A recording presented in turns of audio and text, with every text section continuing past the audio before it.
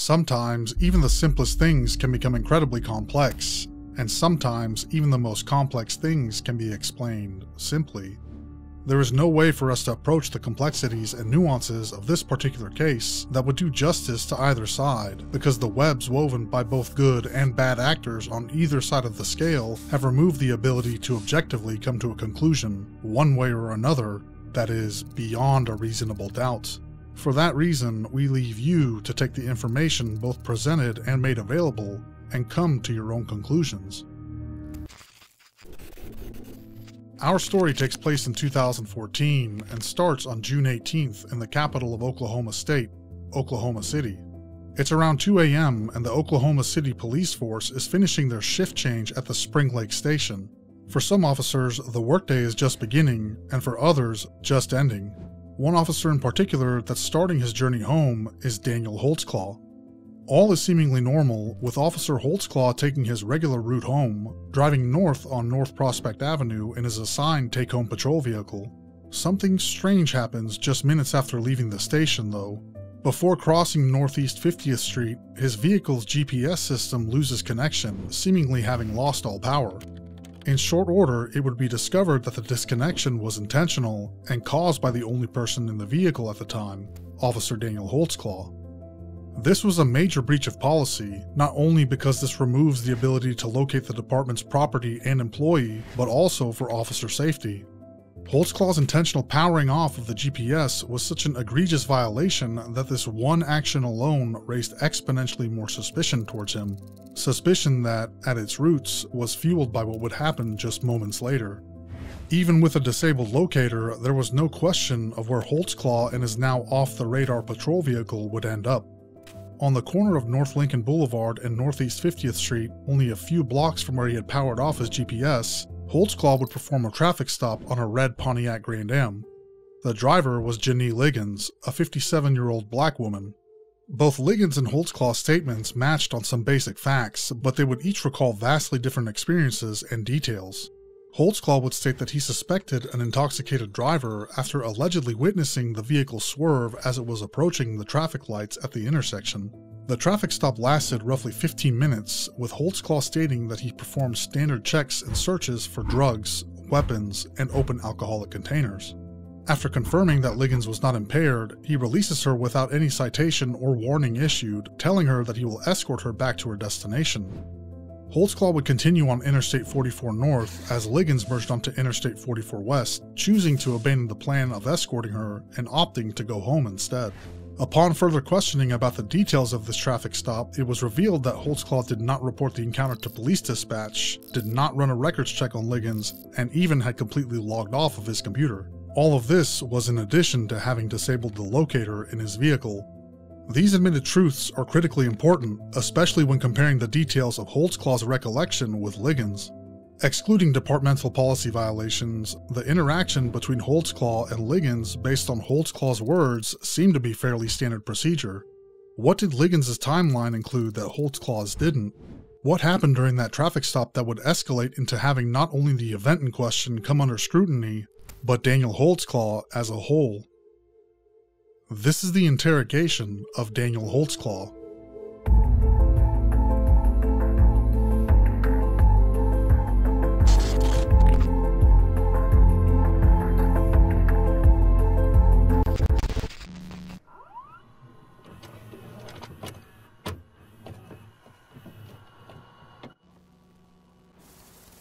Welcome to our domain. Now, what's your first name? Daniel. Daniel. Okay. Hey, Daniel, just have a sit in here. Okay. And Would you like? you got a piss or anything? You can have a sit there. That's probably more I could hold it. I'm not a. I'm just. All right. I'm gonna run right on out. Whatever's more comfortable, man. Look up. That'll work.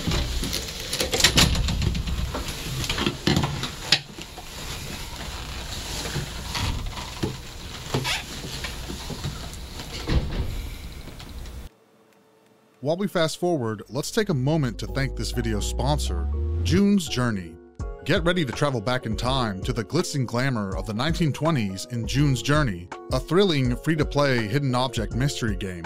you'll become the detective tasked with solving the murder of your sister and unearthing your family's dark secrets. As you search for hidden objects and unravel the clues, you'll be drawn deeper into a captivating detective story full of twists and turns. Featuring a diverse cast of characters and a mystery that will keep you guessing until the very end, June's journey is not to be missed. Now, I have to admit, finally finding the last clue on an especially tricky level is so satisfying. It's my absolute favorite feeling. So put on your detective hat and get ready for a journey full of excitement and intrigue. June's Journey is free to download and is available on Android, iOS, and PC via Facebook Games. And just by simply trying June's Journey, you'll be helping Morbid Curiosity out tremendously.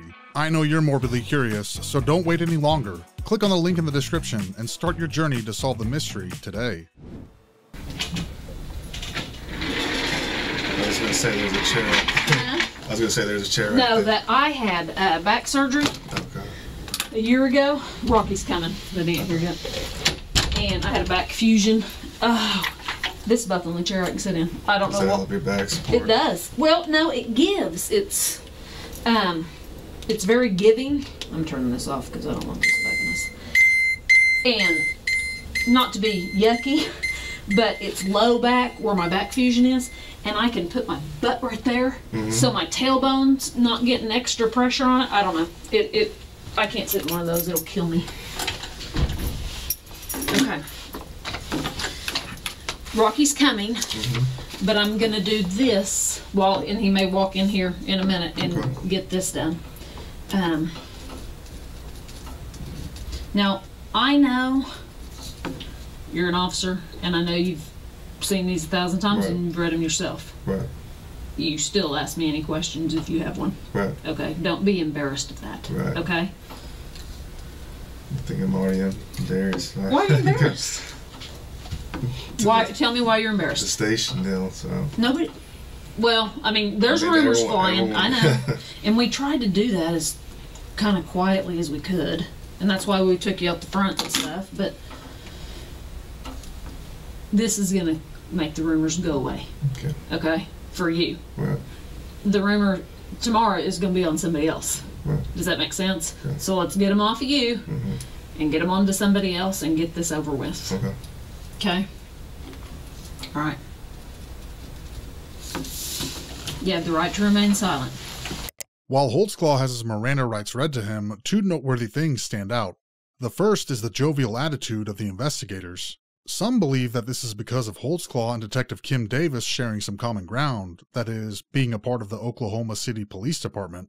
However, it is more likely that Detective Davis is keeping the mood casual for the sake of the interrogation, which will be made more apparent by her later use of childish language. By removing the appearance of severity, acting as if this is just something that they need to get through quickly, Detective Davis is hoping to get Daniel to speak with less reservation.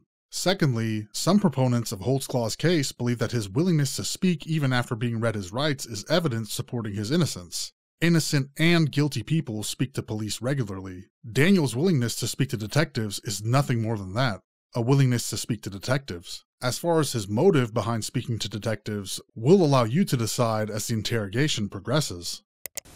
Having these rights in mind, do you wish to talk to me and us at this time without an attorney Yes. present? Okay, right, yes, right there. Read this out loud. I've read the statement of my rights and understand what my rights are. I'm willing to make a statement and answer questions at this time. I do not want an attorney present at this time. Understand and know that what I'm doing, no promises or threats may have been made to me, and no pressure or force of any kind has been used against me. Agree? Agree. Sign, print. That's too funny. I haven't met anybody else that writes left-handed. It kind of creates a problem when you're on a traffic stop, doesn't it? Because you're writing and holding your ticket book in this hand and your gun hand doesn't bother you? Well, that's because you're huge.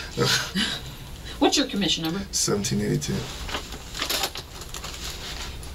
I masturbate right and left. Does that work? Oh, I think I do that left-handed.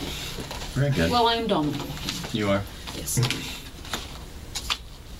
The odd interaction you just heard was real. Once again, there are two factors that are likely in motion. Firstly, Detective Davis and Detective Gregory, who is off-screen and sitting in front of Holtzclaw, are sex crimes detectives. It is likely that they have been desensitized towards topics that people would normally only have in private, and as such, seem unintentionally crude with their conversations. However, it is also just as likely that this is a planned behavior.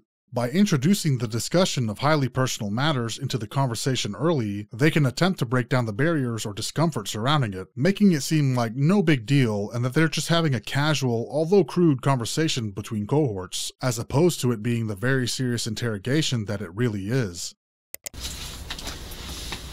Okay, just like we talked in the car. You haven't heard any rumors? I haven't heard any rumors. So when I walked in the station, I see Captain leaned over, not unusual. Captain Clifton, hey, but then I've seen you in the cabin, I've never seen you, and so. Well, nobody. But I haven't heard anything. Okay. So just like anything. You had said, and we told you that there was a traffic stop. Right. That somebody made some allegations against an officer. Right. They don't know the officer's name, none of that. And you said that you made a traffic stop after work, Yeah. but you didn't call it in. I didn't call it. Where was that? It was about Northeast 50th and Lincoln, just to the west. Okay. Tell me about that stop. I was going westbound on Northeast 50th, probably a block just east of Lincoln. I see a red Grand Prix, or Grand Am, in my right lane, in the outside lane. I'm in the inside lane. The car swerves, and so at the time I'm thinking, okay, it's probably a drunk person, or maybe got excited because they saw a cop. So I kind of fall behind it, kind of drifting just a little bit, not crossing lane lines, nothing crazy. So I lighted up because at first the traffic violation I saw at first when it swerved. That was just west of Northeast 50th in Lincoln. And then made contact. It was a black female. Asked for license and insurance. Stated that she didn't have insurance. Gave me an ID. At the time, I'm like, do you have a valid insurance or a valid license? She said no. I told her, I just got off work. I mean, what's the deal? You know, why are you swerving? And she says, I'm just trying to go home to Ann Arbor-ish on the northwest side to see your daughter or something like that. So I asked, is there anything on board as far as the vehicle? Is it okay if I search your vehicle and whatnot? She said, the only thing that's inside there is a Kool-Aid cup. I'm like, is there anything inside of that Kool-Aid? Is there liquor or anything inside that Kool-Aid? She's no.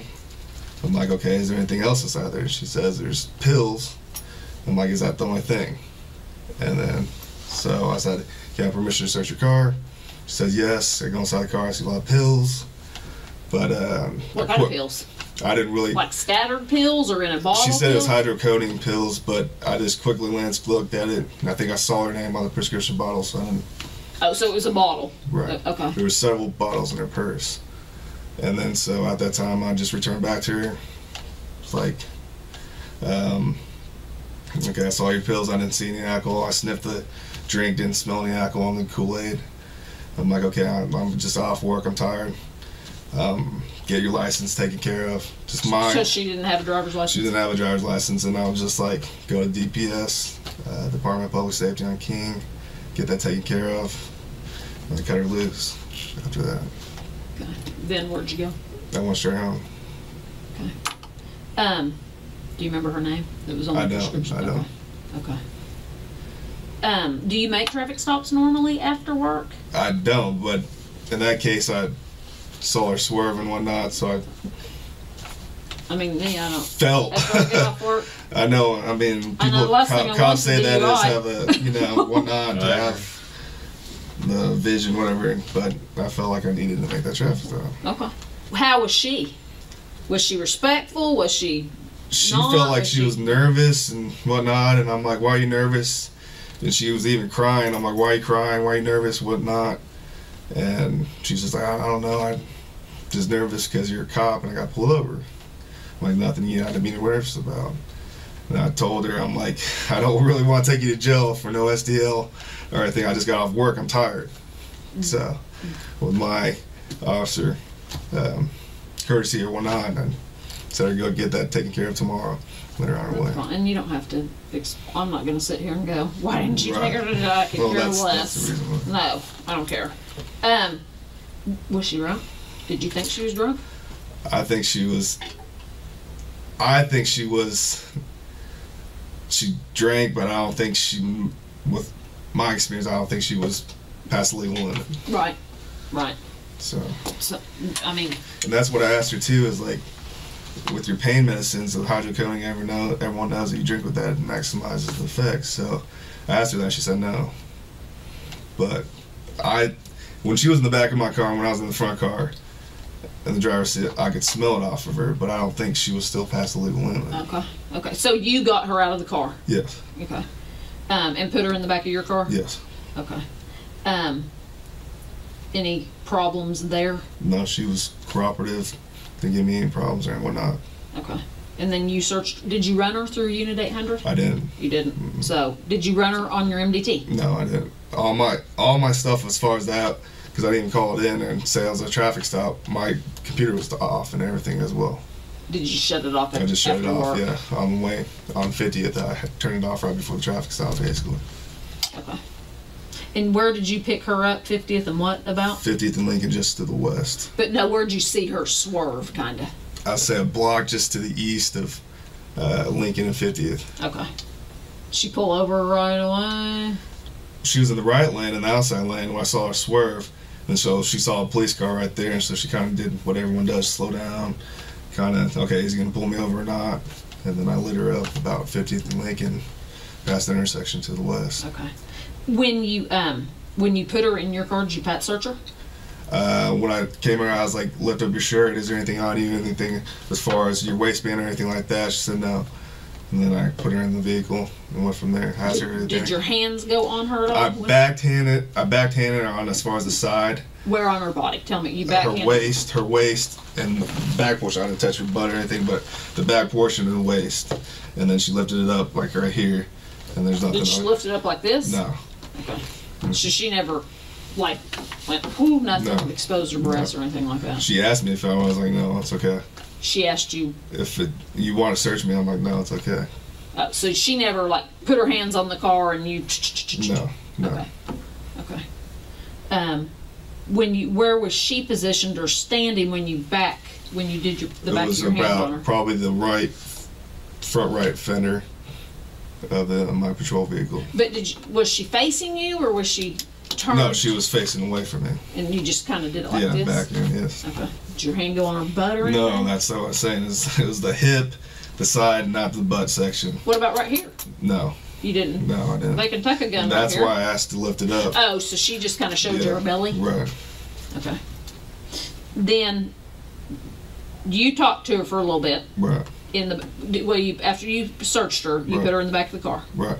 Then we used to always kind of keep the door open and talk when they're not like combative or anything. Did you talk to her and get information then while she was in the back of your car? Right. I talked to her for a little bit, just as far as what's inside the vehicle. Can I have consent to search your vehicle? Is there anything in that Kool-Aid? She said no. Just talking to her, what's the deal? Why are you driving late at 2 o'clock at night? Why did you swerve? Said she's going to Ann Arbor over the northwest side to visit her daughter, I believe. So. Then you went up and searched her car? After she gave me consent to search her car. How long, you think? I did a quick search, to be honest with you. I looked under the seat, boom, sniffed the juice, whatever she's had, and I didn't smell alcohol on it. Went through her purse, like she said, there's pills in it, looked at it real quick to see if their name was there, and that was basically it. Okay. Then when you went back to her, what happened? And when I went back to her, I was like, okay, I didn't smell any alcohol on your car and your juice thing, and I'm like, what's the deal? Are you really drunk or not? And she's like, no, I'm just trying to go back home. And at that time, I was like, okay, but I'll go ahead and follow you. I said, I'm not going to take you to jail. I'm tired. I'm not going to take you to jail. I'll go and follow you. And let's go back to 44, and you head westbound on 44. So that's what we did. Did you follow her? Actually, when I went behind her and we got in the car, she took forever, and I started getting annoyed. So I just U-turned it, and I went ahead, and I saw her in the back view of my rearview mirror. And she was following a 44, but then I took off going northbound on Broadway Extension. while she took 44 to go west. So you were able to see her do that? Yes. And go. And then did you lose her when you got on Broadway? When I went to northbound on Broadway and she went 44 west. Okay. Holtzclaw has recalled the events of that traffic stop just as we covered in the beginning of this video. The question we posed at the end was, what could Jenny Liggins, the woman that Holtzclaw pulled over, had said that was so drastically different to warrant an investigation? Now we will start to uncover some of those differences. All right. Well, it sounds like this is the lady, this is the deal where she's the complaining party. Okay. And she's making some sexual allegations, obviously, because sex crimes is working it. Right. What did she say? Well, was there anything, an accidental touch, anything? If she thought it when I pass searched her, but it was nothing as far as I felt like I would do anything as far as sexual or anything like that. And for my safety, I just checked to see the weapons or anything. And to make clear, I didn't touch her butt, but the waist side and whatnot. If you would like me to do it for me to show you. No, and I'm fine with it, and you have every right to do that. Right. She's saying that you made her lift up her shirt, and when she lifted up her shirt, she exposed her breasts. No. Did you ever see I asked her, is there anything inside your bra? And she said no. So I was like, okay. And she said, you want me to show you? And that's all the time I said, no, you don't need to do that. She said she said she was doing this. When you said, is there anything inside your bra? And she was going, no, I don't have anything like that. Did she do that? Yeah, she did, but I didn't look or anything like that. Right. And then she was like, do you want me to show you? I was like, no. She said when she said, do you want me to show you? You said, yeah, and she went, woo. No, I didn't. But could she have been, woo, flashing you? And now you don't want to tell me because you're afraid you're going to get in trouble? No, when I told her no, I said no. Then she didn't go, yeah, no. Because sometimes drunk girls are having a good time. Yeah, and partying down. And let's face it, I've already heard stories about officers and whatnot. They want officers for hubbies or whatever. I said no. But you could have said no. But I'm asking you if she flashed you anyways. I didn't see her. I didn't see her breasts. I didn't see her breasts. Okay. What about pants? Nothing in her pants as far as I concerned. She was wearing tight jeans. So she said she pulled them down. I didn't see it. You didn't see her pulling down? I didn't see her pulling down pants. Could she have done it when you were up searching the car? She could have. Did she have them on? I didn't have her handcuffed or anything. When you came back to the car and got her out, were her pants fastened? Were they? Yeah, everything. They were up and everything was still intact. So you never saw her pull her pants down? No, I didn't. Why do you think she's making this up? I don't know. Did you write her a ticket? I didn't. I let her go. And I said I want to arrest you for your no STL. Trying to figure out why she'd say that. I mean, I could see her saying it if you wrote her a ticket because she's pissed off. Right.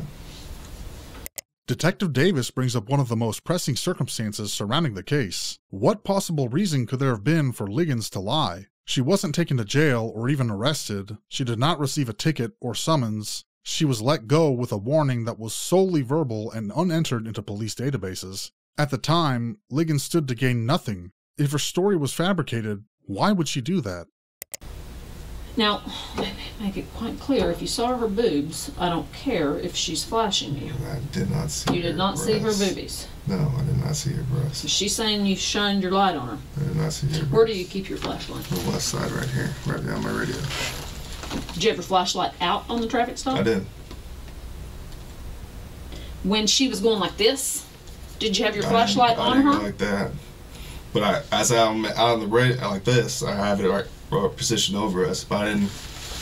Right, but did you have it on her when you're talking to her so you can see her? I mean, was it on her when she goes like this? Maybe she could have construed it. To see her inside the vehicle. Was the dome light on? The dome light was not on. It didn't come on? I don't know how. Does that come on when you open your back door?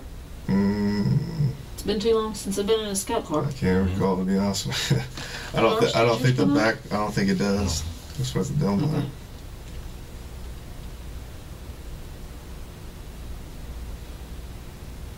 I'm just trying to figure out. How long do you think you were on that traffic stop? I don't think it was an excess of over a regular speed. 15 minutes at most, just like a regular traffic stop. Nothing as far as more.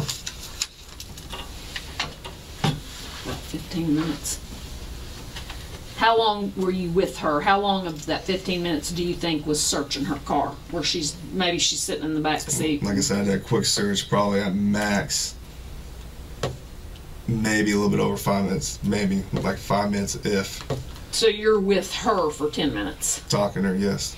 Did it take a while to get her to consent to search, or what? 10 minutes is a long time. She was nervous and she was crying and stuff, and I told her not to be nervous. Did she say why she was crying? She says, police officer and whatnot, and I'm just nervous because I got stopped by a police officer. So I'm like, calm down, everything's fine.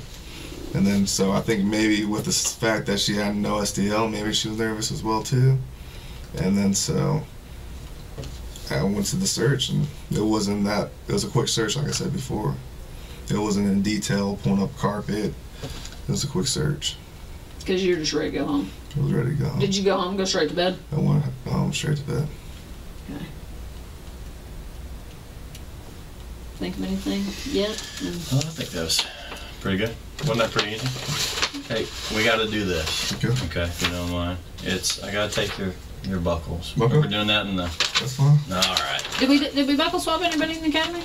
I don't... As a demonstration? I'll let your name there, because I don't even know how to spell it. How do you say your name? Daniel Holtzclaw. Holtzclaw. What is that? It's German. Can you speak German?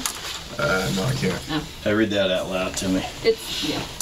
I, Daniel Holtzclaw, after having been advised of my right not to have a search made of my body, hereinafter mentioned without a search warrant, and my right to refuse to consent to such a search, hereby authorize Rocky Gregory, detective of the Oklahoma City Police Department, to conduct a complete search of my body located at 701 Colcord, Oklahoma City, Oklahoma. Officers are authorized by me to take from my body samples of swabs from my body which they may desire. This written permission is being given by me to the above named police official voluntarily and without threats of promises of any kind. Basically, you're giving buccal swabs of your own free will. Okay. We do this as part of.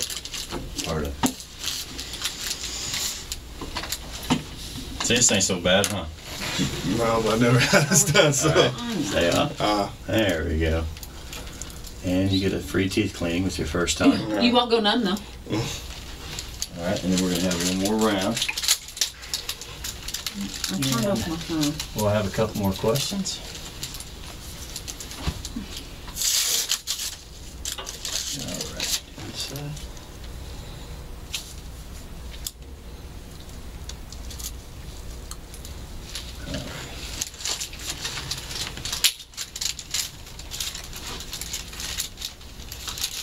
Ralph, what time is it on your watch? I turned my phone off. So. I've got 4:47. What I've got.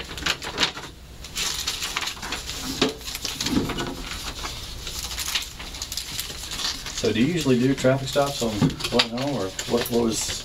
I don't. Like I said before, I really rarely don't. I usually try to get home because I'm tired of them and shit. Well, and are you a big DUI worker? When I first started coming out, I did. But not really at the end now, to be honest with you. But. I usually, if I see somebody swarming, I'm whoop, the other way. And that's what a lot of officers do too, so. Well, Daniel, this is kind of one of the things that we kind of bring you in here to see how truthful you are. Right. Now, you need to kind of think of a few different things here. Okay. Okay, we pulled up a lot of video around that area after these allegations. Okay. In what could be one of potentially many missteps for the investigators, Detective Rocky Gregory mentions that there's a surplus of video surveillance in the area in question. This isn't a lie, because there is some video surveillance, but it's important to remember that this is also the same area that Holtzclaw patrols. It would be logical to assume that officers are aware of where security cameras are located on a building, and even more so of one who's looking to commit a crime. True, there is footage of the traffic stop, but given the angle and quality, it does not bolster either side's argument. Okay, she also had a SANE exam, which you know what that consists of. Right. There's a reason why we wanted your buckles. Okay. Okay. Now, I mean, we can go through a couple different things of why we've got you in here, but you sure there's nothing you want to? Nothing. So if we go off the video and watch that, Right. you're still going to stick with your story? Yes, sir. If we go off DNA, DNA as well. Should we show you the video? If yes, You do want to see it? yes. Holtzclaw pushes back against the investigators, asking to see the video in question, which they know shows nothing. So there's nothing that Everything that I recall of that night is what was asked and everything. That's what happened. have I maybe not asked enough questions? I think everything covered as far as that. Detective Davis narrows in on Holtzclaw's answer, "I've answered everything that was asked of me," when he's asked if she needs to ask more questions. This answer that Holtzclaw gave gives the impression, intended or not, that there is more to the story, but the right questions need to be asked in order to uncover more information. Detective Davis responds with heavy pressure. Do you recall putting your penis in her mouth? I don't. Would you recall that if you did it? If I did it, yeah. Okay. Well, I think you really, in all honesty, you need to really double think about this. I mean, I got to be honest with you, it doesn't look really good. Okay. Okay. I mean, in what you originally thought, detectives just don't roll up in there for no reason. Right. Okay. And we just didn't pick you out. Okay. Right. I mean, there's a whole lineup there. Okay. But there's definitely enough here to bring you in here to start questioning you. Right. Okay. We knew you were on that stop. Right. We knew you were there. And we can watch a whole lot of actions being performed while you were there. Okay. And that's why she was trying to give you every out on the whole booby thing. Right. Okay. Now, is there any reason at all, even from whatever angle, because, you know, it takes a little bit to clear up those videos. Right. But any reason why your penis would be out? No. Nothing? Nothing. Okay. Now, in doing this, you know how SANE exams work, and I ain't got to explain about DNA or anything like that. Right. Now, I didn't say you had sex with her. Right. Okay.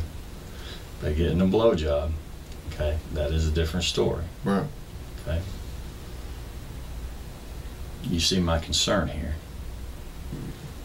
I'm just listening to you, sir. I know, Yes, ma'am. but I'd rather listen to you and you start talking. That's all I have, sir. Okay. Are we gonna get something from the SANE exam? Go with the SANE exam. Do you understand that you don't have to full-blown ejaculate to get something out of the SANE exam? Right. We can get skin cells, we can get pre-ejaculate, we can do all that and still get DNA. Right. And did your penis go in her mouth? No, it did not. Okay. Because DNA will clear it up. And here's the deal too.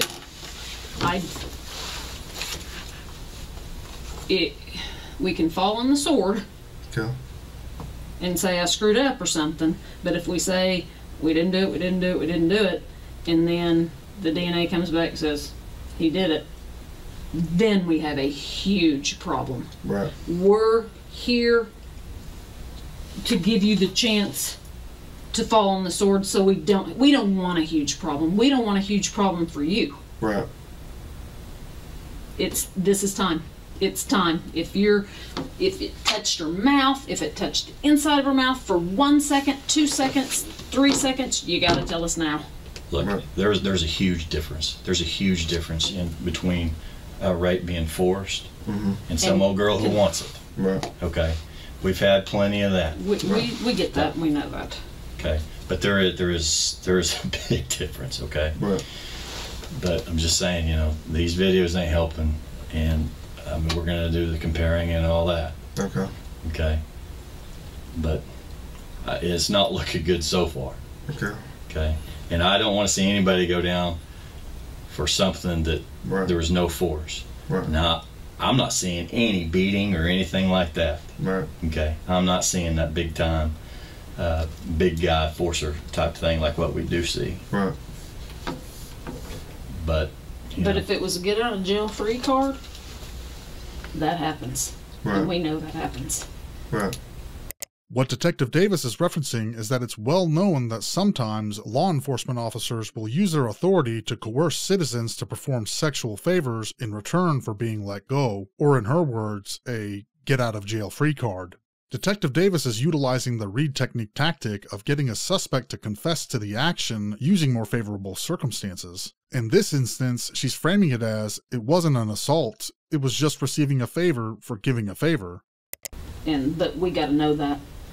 We gotta know that versus, he made me, I didn't want to, blah, blah, blah. If it's a get out of jail free card, then that's a different story. And we've worked enough of them, cases that it didn't happen. The problem is where we're at right now, okay? And that's why we wanted to hear your version of the story. Right. Whether we just go off of what we see and I mean, whatever this tests out as. Right. Okay? But Sir, I'm sticking with my story. Okay. On the video, are we gonna see her boobies? Shouldn't see her boobs. I didn't see her boobs. Okay. Are we gonna see her pull her pants down? I didn't see her pull her pants down. Okay. Are we gonna see your penis out? Nope. Are we gonna see your penis go in her mouth? No. Are we gonna get any DNA to that? No. let's switch up for a second. You had another girl, okay? Mm-hmm. You probably not necessarily going to remember the name, but her name is Terry Morris, okay? Black female. Supposedly you promised her a ride to the city rescue mission. This ring a bell? No. You did a traffic stop with her. She thought you ran her for warrants. Was it clicking? Drove her around. Mm-hmm. No. Name doesn't. I don't recall a name like that. But she's claiming the same thing. The exact same thing. Detective Gregory reveals that there is now another accuser named Terry Morris. As the case continued to develop after this interrogation, a total of 21 accusers would come forward, stating that they too were a victim of Holtzclaw. And here again, for whatever reason, things are pointing at you again. Right. Now this was before even this incident this morning. Traffic stop, not logged in, all that stuff. This morning? No, this has been a little bit ago. Okay. This was here just a couple of weeks ago. Okay. Okay. Anything? I don't. Do you remember stopping? I don't recall a name of Terry Moore. Well, I wouldn't remember a name. How about black female downtown, city rescue mission? That's what I was trying to jog your memory. I haven't been to a city rescue mission. I didn't say you made it there. Have you promised anybody a ride to the city rescue mission? I haven't asked anyone asked me to the city rescue mission. No, she didn't have to ask you. Did you offer to take anybody to the city rescue mission? No, I don't offer anyone because I don't like going there. To be honest with you, I don't like dealing with what? I don't like going over to the city rescue mission or anything like that. Okay. How about any stops of a person just walking, even just downtown? Anywhere downtown? No. I don't, in Spring Lake, I don't go downtown. Besides if I go to Classen, not Classen, but Western and Maine to Valero's. To or the jail. Or jail. Or headquarters, property. Right. And you just don't remember doing any of those type of stops? No. Not in the last month or so? No. Do you run everybody that you come in contact with? Majority of the time.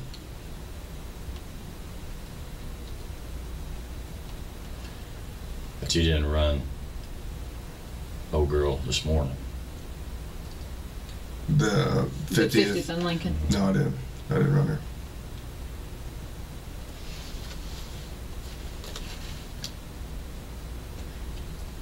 The other girl that he's talking about is kind of making the same allegations, and that's weird. Yeah, that's doesn't look good. I mean, that's it doesn't weird. look. Yeah, it That's doesn't look weird. good. So, no, I don't. No one with the city rescue mission. Never been asked, never been offered anyone to go there. Do you give people rides sometimes? I do give people rides. Do you? I do. Because sometimes I'll be like, I am not a taxi cab. I'll go But rides. Have you always been in your new car? I mean, have you ever had it down? In the initial statements given by Janine Liggins, she stated that the officer she came in contact with had an all-black squad car. These were still fairly new at the time, with only a handful of officers being assigned the new all-black Ford Taurus Police Interceptor, while the standard in the department was still the black and white Ford Crown Victoria Police Interceptor. This is a detail that Detective Davis used to narrow down the list of officers that Liggins could have come in contact with that morning. Driving another? I've had a wreck on 20-something King where it was down for a little bit. Starting out, was in pool cars, but this is my take-home car. But I'm saying in the last month, have you been driving any of the older cars? No. black and white versus the solid I think black. this is the only car I've been in. Have you ever driven a black and white car? I have, yeah. When was that? Right out of Academy, regular Crown Vic. But when you wrecked your car and it was down, what did you drive? Crown Vic, black and white. A black and white one. Right. When was that? A year ago, maybe? Oh, okay. How long have you had to take them for? Probably a year and a half. And it's been this one. This one, yeah. So you wrecked it 6 months after having it? Somewhere around there, That yeah. sucks. Yeah. Was it your fault? No. Well, that's good. What do you think about all this? Heads out here. I want you to take this exam and get this over with. I feel embarrassed because going to the station. Well, that's why we try to handle it. Yeah. Right. And I've heard of officers going through this and whatnot, and that's something I don't want my rep to be, about. I'm a good officer. I don't. That's not me. It's not me. Are you circumcised? I am circumcised. Sorry, just asking. Do you have pubic hair? Yes. Well, I mean, some people manscape, as you call it. Right. Do you groom? I groom. Okay. Yes. So do I. For you. You got any identifying marks around your penis? I don't. Just a plain old penis, huh? Plain old penis. Plain old 14-incher. I don't know what to say about that, but See, you should have. You just had your opportunity.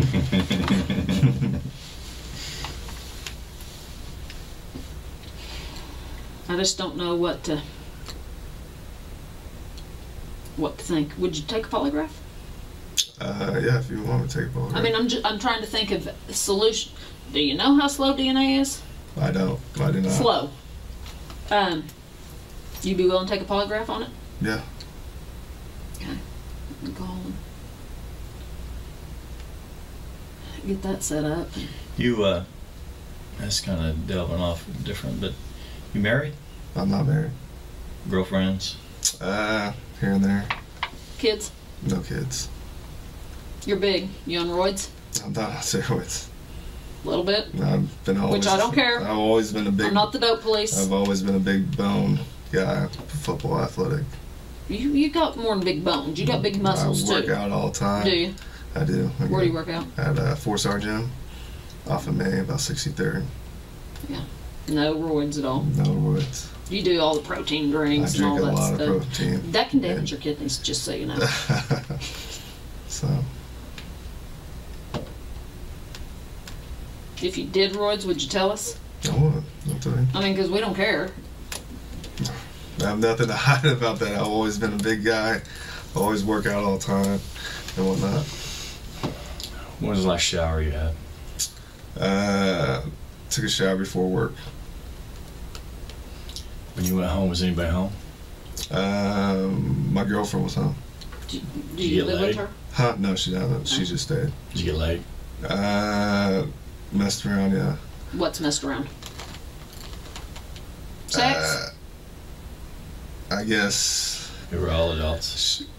we almost had sex, and she was tired. What'd you do? So my penis went around her vagina, and then maybe went a little bit in, and then she pushed me off and said, "No, we don't want it. I'm tired." I was like, "Okay." That's kind of mean to let it get that far and then stop. So that's when you got home? That's when I got home. How often do you have sex? About once a day, if that. You guys have sex once a day? Yeah. How old are you? 27. Well, yeah. How much you jerk off? Maybe once a day. So you have sex once a day and masturbate once a day? Yeah. What'd you do when you got shot down at home today? Usually you got to relieve that. Right. That's I know. that was before work. That happened before work. You masturbated before work? Yeah. Did you just go roll over and go to sleep when she didn't give you any? Yeah. You ever been accused of anything like this before? I haven't. Not in Michigan? No. I have not. You weren't one of those football players. No, I that we wasn't. see No, on I the news. wasn't. No, I was not.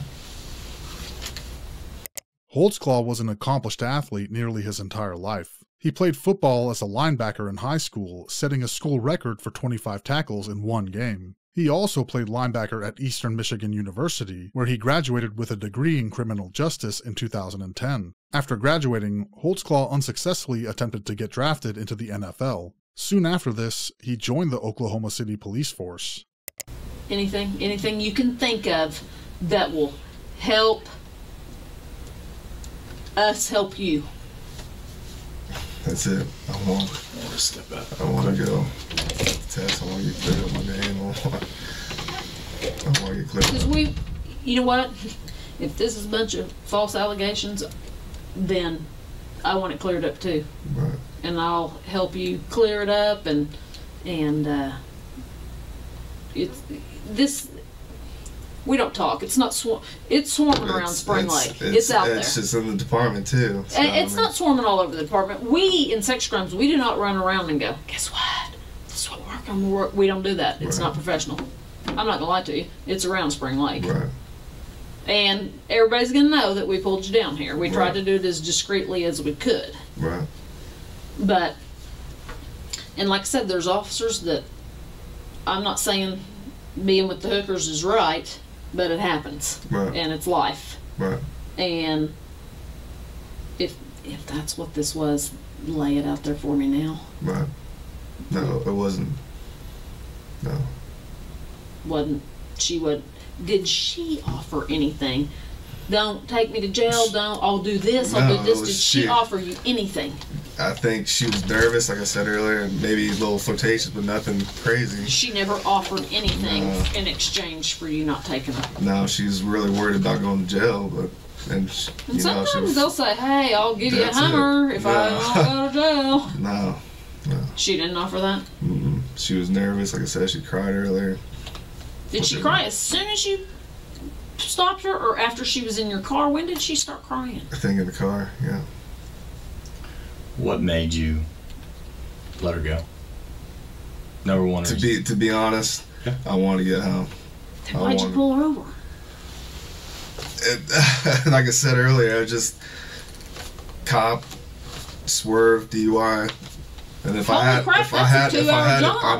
to do it, I would have done it. But I didn't think that she was past the legal limit. That's just, I just would avoid that if did you at any time, you said you picked her up around 50th and Lincoln. When you saw her swerve, right. Did you at any time, were you always behind her, or did you pull up beside her to maybe see who was in the car and then pull back behind her? She was at 50th and Lincoln, swerved, and I was behind her, so I felt behind her. And then were you ever beside her? No. What lane was she in? The outside lane. Closest to the curb? Yeah. Did you ever pull up beside her on this way and then fall behind her? No. I was directly behind her about here, and she swerved. And you stayed behind her? Because sometimes I would pull up beside to see, okay, how many people am I dealing with? Nah, in the car? I didn't do that time. I've done that before, but Right, you didn't do that. I didn't do it this time. No. Could you tell if she was the only passenger? I couldn't. It was dark tinted windows. I couldn't tell. What so you didn't know how many people you were walking up on? No, I didn't. Did she roll down her window as soon as you? She had the back left window rolled down, and then she never rolled it up, and I think she opened the door, if I recall. Okay. And was it pretty quick that you took her to the back, to your car? After a couple questions, license, insurance, typical thing. She just gave me her little Oklahoma identification card. And that's like, okay, investigate attention, come back to the car with me. Okay. Yeah, because that gives you a reason to search if you need it. I mean, what would you have done if you had found some dope or a gun or something?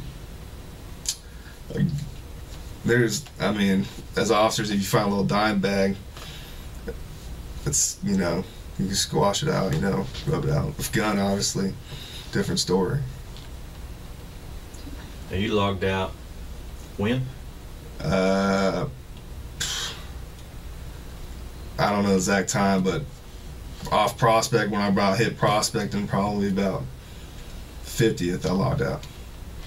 Do you guys, because it's done different now, do you have to go to the station and check all your stuff in? At the end of the shift? Hand in their activity and all that one night. You do that every night? Yeah.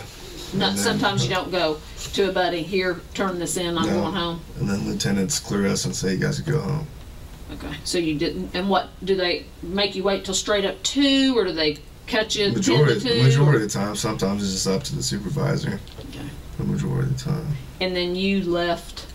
And then I headed up 50th, going northbound. How'd you get to 50th? Just down Prospect? Spring Lake Station, took a right to go north, off Prospect, took a left to go westbound on 50th. And then picked her up at Lincoln? About there-ish to the east, where I saw her. Any other traffic out there? No, that was the only car. What about during the time that you had her stopped for like 15 minutes? What do you mean? Was there a lot of traffic going by? Was there any traffic going by? I think there was cars I could see as far as going west towards our direction and whatnot, but nothing like real crazy driving by us all the time.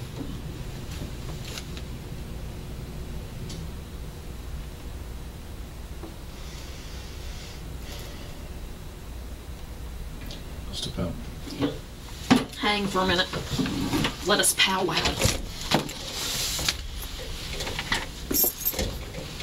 My shirt's up in the wall.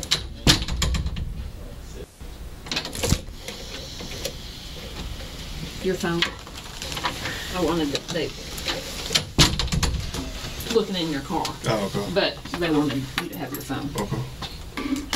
All right. So we have no misunderstanding because, and maybe I didn't key in on some things. I want you to, you turn in your activity card, walk me through it all again.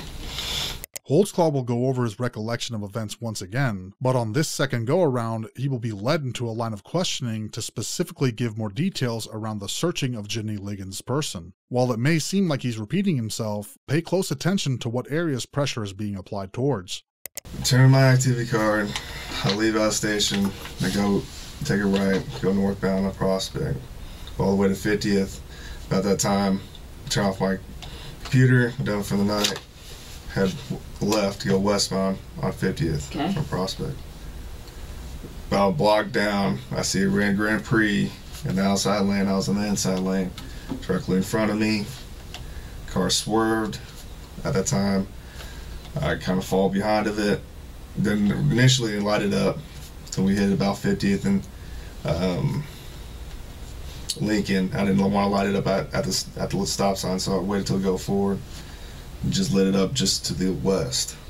And then that's when I made the traffic stop. Okay, walk me through the stop.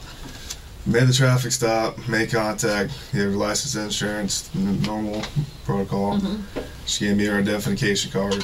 And then at that time I said, "You have a valid driver's license?" She said no. So I was like, okay, I had time to step out of the vehicle. Did she have insurance? She didn't get insurance. So I just saw the ID and I was like, yeah, valid insurance.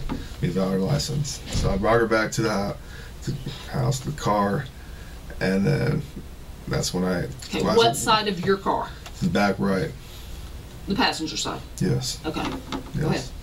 So as I was walking her down, I was like, "You have any weapons or whatever?" I always ask people when I step out of the car, whatnot. At that time, I powdered her down, whatnot. Asked her to lift up her shirt. No weapons as I could see or anything like that. Put her in the back of my car. Asked her what the deal is. She's going to Ann Arbor on the northwest side to visit her daughter, I believe. And then I'm like, okay, why were you swerving? Why are you late at 2 o'clock at night driving and whatnot? What's the deal? She's like, I'm just going to my daughter's house. Okay, so why are you swerving? She's just like, I got nervous or something or whatever the deal is. So I ask her, okay, and I go, is there anything inside the car I need to know about? And then she says there's some juice in there. I was like, is there any alcohol in the juice? She says no. So I was like, anything else inside the car? She's like, oh, you might just find some pills and whatnot. So I proceeded to ask, can I have consent to search the car? She said yes. Go to the car, I did a quick search, nothing out, you know, didn't look up any carpets or anything like that. Did a quick search, looked under the seat, looked through her purse, saw the pills, smelled the juice. I didn't smell any alcohol in the juice. When I looked at the pills, I kind of quick glanced to make sure it was her name, whatnot. Okay, we're good. Went back over there, okay.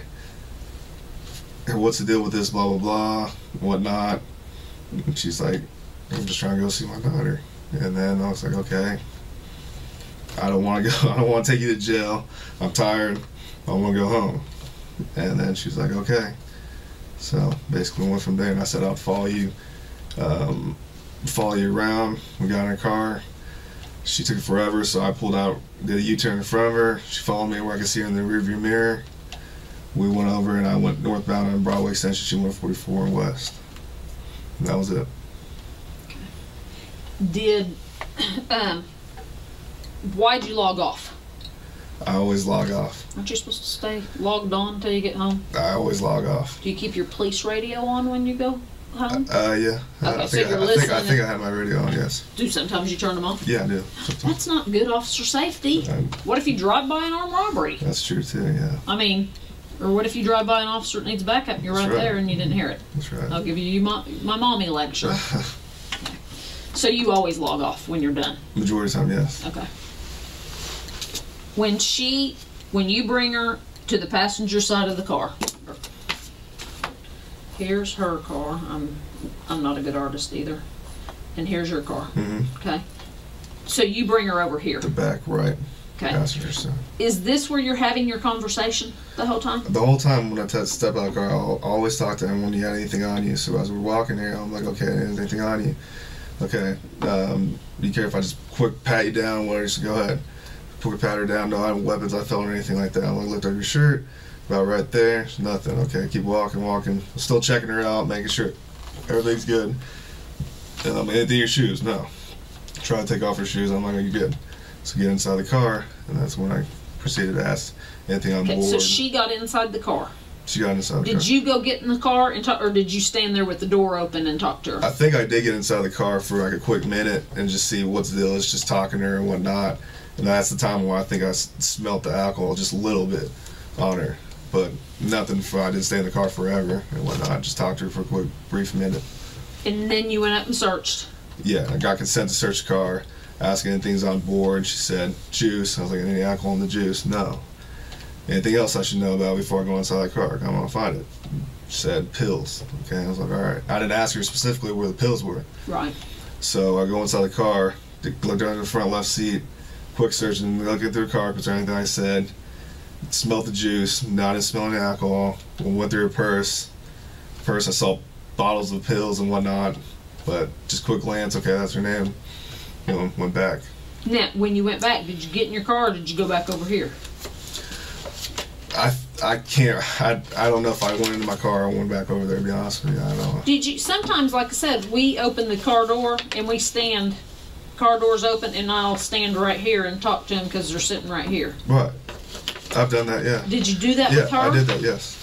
Yes. So you're having conversation while she's sitting in the car right there. Yes. Okay. But you don't remember if you got back in here. I know. I believe I did get back in the car. That's when I smelled just a slight of alcohol on it. That was pre-search. I believe so. I believe so. I don't know. And I'm trying to get this so we can match it up with the video. Right. After you search, you come back over here and talk to her. Right. Okay. Any cars passing by then? Maybe a couple. Could she have missed? Because if you're standing right here and you're a big guy, Right. and she's sitting right here, if she goes like this, well, she's gonna be looking right at your penis. Okay. But it was just talking. Did you? Let me ask you this: did you ever get a hard on while you were talking to her? Because she could have. I don't These think I pants got. don't fit the greatest, Right. and if you get a hard on, I'm gonna be able to tell you got a hard on. Right. And I'm pretty positive I didn't get a hard on. Didn't get a hard on I'm when you pretty talked to her. positive. Pretty Well, positive. do you still just get boners because you get boners? Yeah. You do. Yeah. Okay. So, have you ever got a boner on a call? I'm pretty sure I have. Okay. Pretty sure I have. But it's not something you would No. remember. I mean, I would remember if I got a hard on Right. talking to somebody. And as a guy, it happens. That's not something. It I know. happens, I know. so. Well, you're not 50 yet either, so happens because of your age. Could she have missed? Could you have got a hard on and she saw it and it's I don't think I got scared her? I don't think I got a hard on, but like I said, she was already nervous and crying and whatnot. I already told her, I'm like, hey, I want to go home. I'm done with my shift. Nothing to be worried about. If nothing's on board where I need to take you to jail, you're good. I'm not worried about no state driver's license. Did your pants come unzipped, unbuttoned, anything while you were standing right there? No. CSI is processing your car right now. Right. And when we stepped out, they found some pubic hairs right in here. Could they be yours? No, that's not. I didn't pull my penis out. I didn't do anything right there. Did she? No. But do you think they could be? No, it's not. No. Nothing of mine. Your pubes couldn't be No. right there? No. Has your penis ever been out by your car? While I'm working? No. Not working. No. Have you ever had sex in the backseat of your I car? have not. Because, I mean, some people do. You know, I mean, I'm not saying forced sex, consensual sex. Right. So your penis has never been in your backseat. Mm-hmm. Is it possible any of this DNA shares? No. It's not. That's. I would like to go at it. Not my DNA. Are those pubes going to be yours? No. No.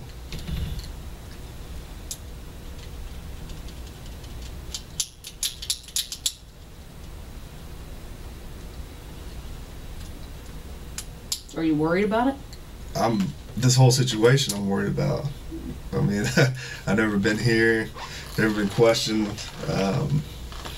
especially in the, like a room like this, obviously I'm worried about the whole circumstances of Earlier, station you and got to everything. understand, we kind of see different things, okay?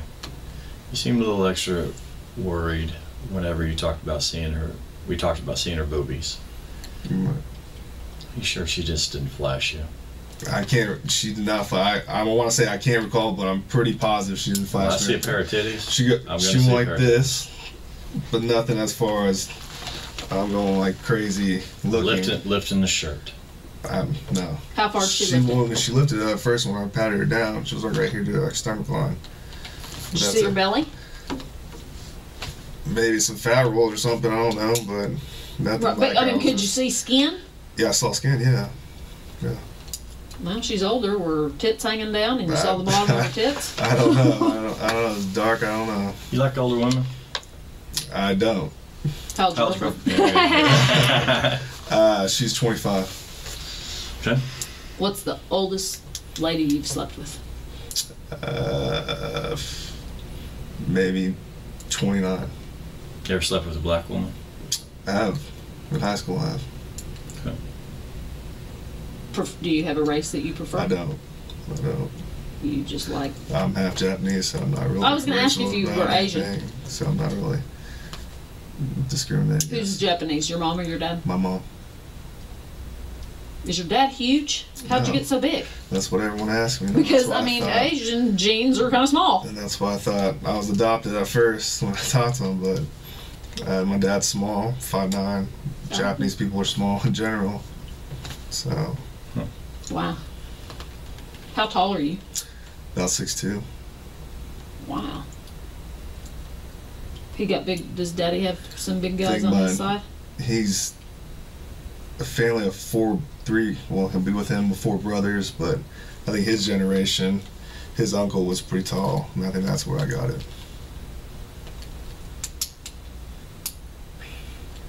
I think we've covered a lot of the sex questions. Yeah. Is there anything? You got any sex questions? I don't. You got anything of us? I don't. No. I just this whole situation, and It's kind of scary. It is scary, and I don't want my rep to be. Everything's about in law enforcement. I'm 3 years on. I know that, but everything's about your rep. Absolutely. And I don't want this to fall on my rep. I understand. So. Why would she make? Because when a woman says something like this, and they go through a sane exam, and they get, you didn't give her a ticket, so she's not getting out of a ticket. You didn't arrest her, because we get those when they go to jail. I've been raped, and have to work those stupid things because they think they're going to get out of jail. Right. Why in the world would she make this up? I don't know. She was cooperative. She was nervous, like I said earlier, crying. I told her I'm not worried about no state driver's license. I wasn't making. She said she was crying. Yeah, and I don't. At times as an officer, you might make a threat to be like, "Oh, I'm gonna take you to jail," but let's try to get you some way to get in the car or something. If like a gang raid or something. But that wasn't the case. I wasn't threatening her. I wasn't. Did she ever ask you if you were going to shoot her? She did. She was talking about a pistol all the time and talking about guns and whatnot. And I'm like, calm down. I'm like, I'm not going to shoot you or anything like that. Did she think you were going to shoot her? Maybe. I'm like, what? And I even asked her, I think I asked her, what's the deal with you and cops? Do you have a bad run-in with a cop? When questioned about if Liggins mentioned anything about a gun or being shot, Holtzclaw's memory is suddenly refreshed, and he confirms that yes, that this was part of the interaction as well. This seems like a peculiar thing to not remember upon first recollection. Holtzclaw remembered that she was crying, he remembered that she was nervous, but didn't remember her repeated worries about Holtzclaw having a gun and her fear of being shot and or killed. That was it. So you had to tell her, that's like, calm down. Did you ever say, I promise I'll let you go? I did. I said, I promise I'll let you go. I'm not worried about no state driver's licenses or anything inside that car. Did you tell her you're going to follow her home? I did. But then when she took forever to turn around, I got annoyed and I was like, screw it, let's go. But I saw in the rearview mirror, and I saw her take 44 when I went northbound on Broadway. Where did she live? She said she was going sister's house in Ann Arbor. Were you really going to follow her? That's far. I was going to drift off, I might really follow her, but I'm just going to drift off and, okay, she's good to go. So I didn't think at first she was drunk. She wasn't over the legal limit. But I thought alcohol was on board, but nothing where she's DUI.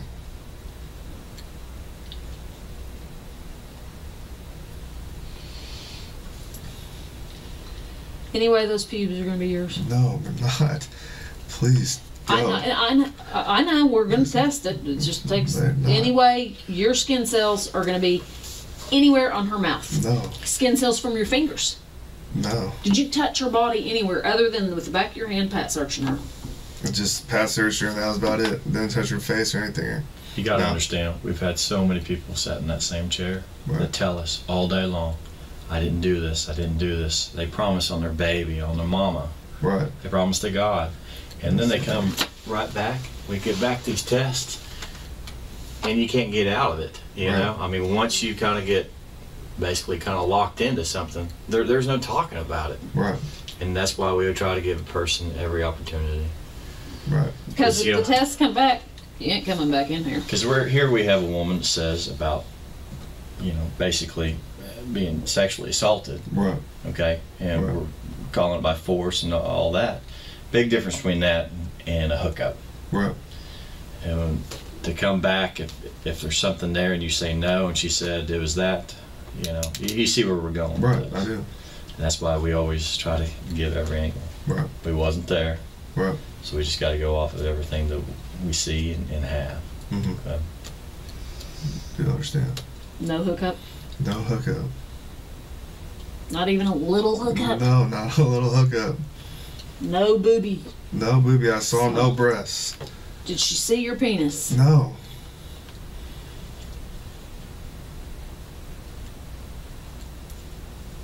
I'm just trying to think of anything that she could have misconstrued. Or why did she go to all this trouble? I don't know. Did you do anything that pissed her off? And that's what I'm saying. I don't think I did anything when I was talking to her. Was it rude? She was cooperative. I wasn't at a point where I'd be like, okay, you're going to jail or something or whatnot. I don't think I made any like threats to make, to get in the car, like I said, or anything like that. When we first walked into the office, first time you saw us, okay? Right. And we just kind of started talking. You brought up this traffic stop. Because the major came in, or the captain talking about 50th and Lincoln. Okay. When he came and got you? Yeah. What did he say to you? I think it was the captain, and then we were in the major's office, and he said something accusations of 50th and Lincoln.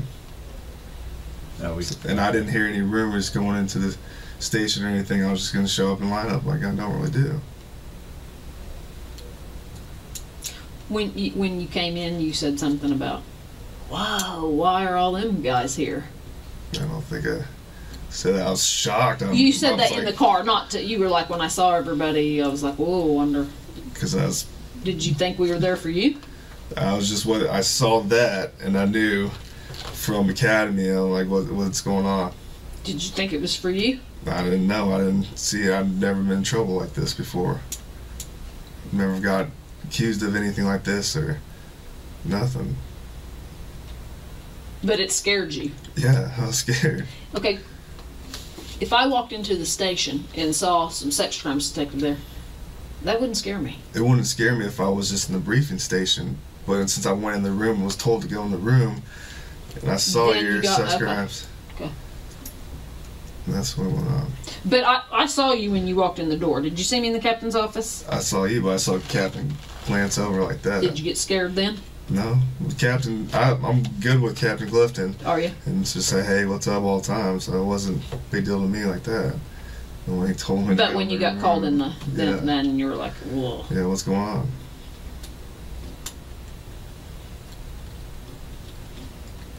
What's your phone number? 580.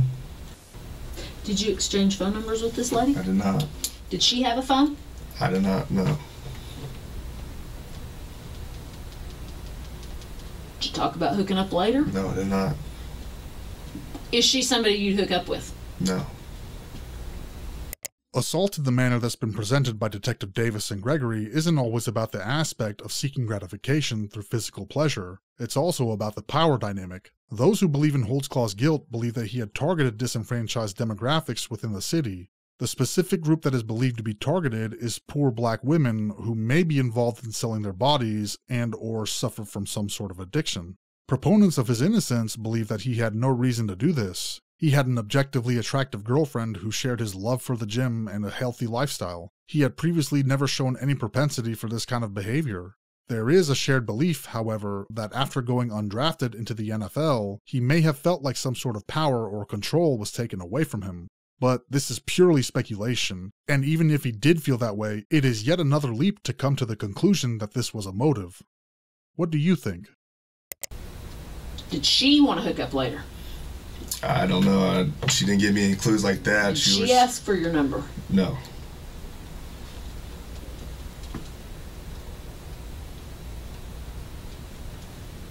I'm just trying to think of every conceivable possible thing for this.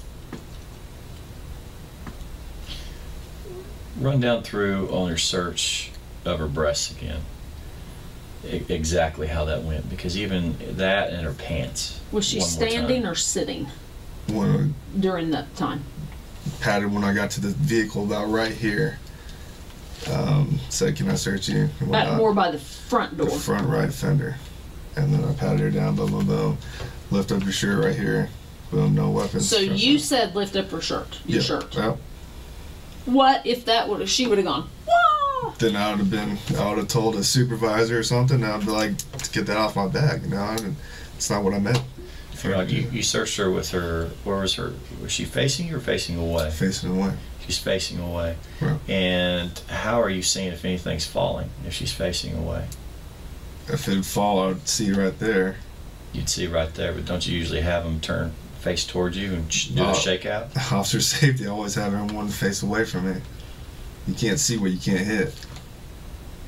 But you don't know if the weapon's there or anything? As far as I did, quick pat search, lift up your shirt, no weapons on board. You made a mention earlier about her pants. She did what with her pants? As far as that, it was in the back seat. Nothing. She had tight pants, and that's about it. But how did you have her do it? Like a cursory movement around her belt line, anything like that, or any shake? No. Did you tell her how far to raise her shirt or to do the shake with the bra? Anything like that? I think she did the shake with her bra by herself. I didn't say to do any of that. As far as Did she pull it out and go like that? Yes, but as far as that's on her. As far as right here is when I told her to lift up the waistband. But she was faced away from you the entire time that her chest was, right. She was checking. Right. Right. So when she lifted up her shirt, her back was to you? I think she was facing me, obviously, because I was going to look at the front end. You said you might have saw her belly, like a fat roll. Right. So you would have been to the side or to the front? If the time when she faced me is probably when I saw a fat roll or skin. But it wasn't for the check? No. No.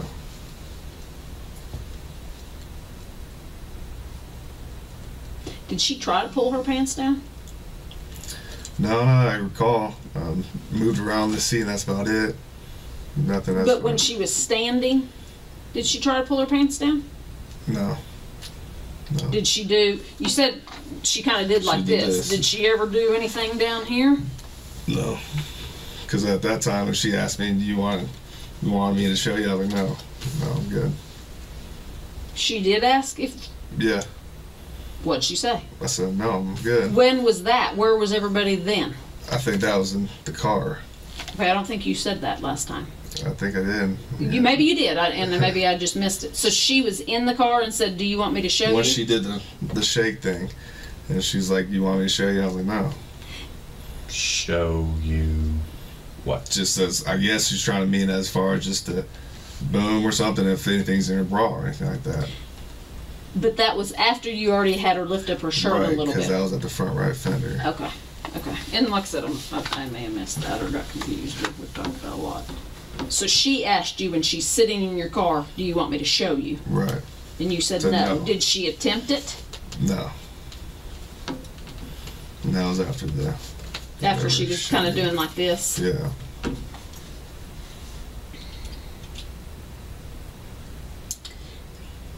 A thing that kind of concerns me is everything you're telling me is dead on to what she says. Everything. Except the sexual stuff. Nothing was done. As far as that. Nothing.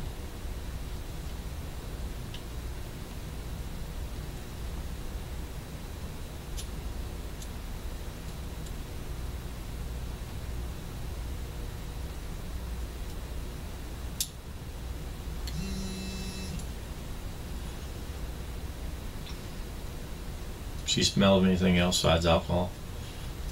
Just a little bit, like I said, when I was in this car seat. But I asked her if anything else was on board. She just said pills. Did she smell, though, like weed? Not PCP or anything distinct that I would smell. Right. I didn't smell any weed inside the car. I didn't smell any weed on her person. That's about it.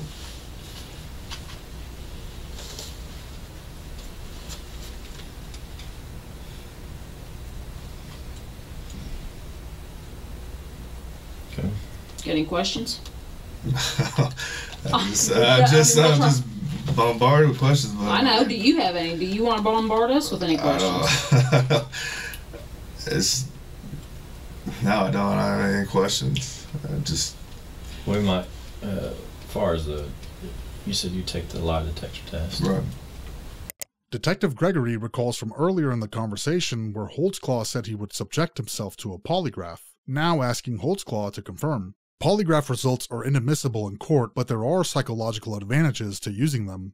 In this case, Holtzclaw willingly agreeing to a polygraph without hesitation would bolster the surface-level confidence of the investigators finding him truthful. Polygraphs in general are used to help navigate where the discussion in the interrogation room should go, helping investigators to hone in on potential topics or details to assist in uncovering the truth. And that navigational assistance begins before the polygraph even begins.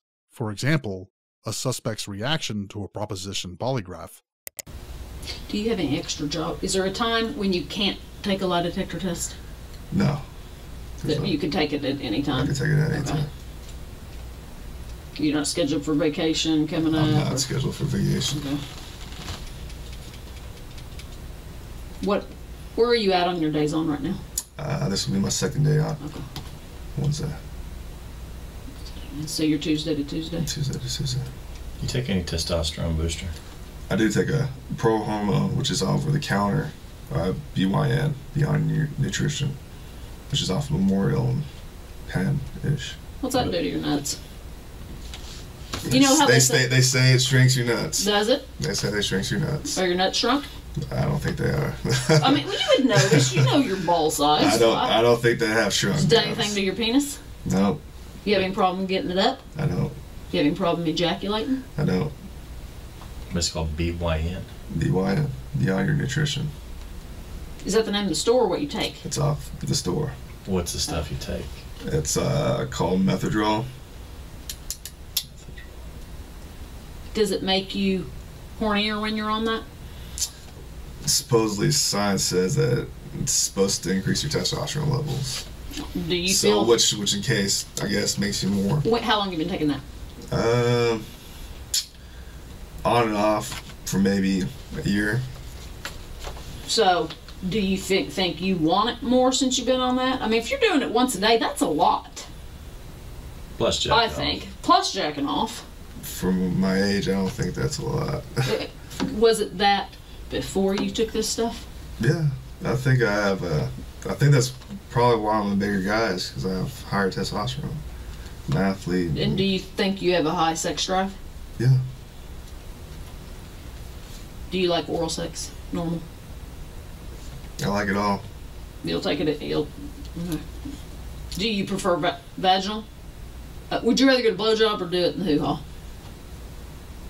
Do it. Me? You take it in the... No, you give it in the hoo-ha or get a blowjob? Sex. Sex? What about anal sex? No, I don't like that. No, okay.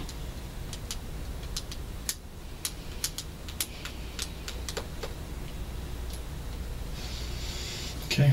I'll just step out.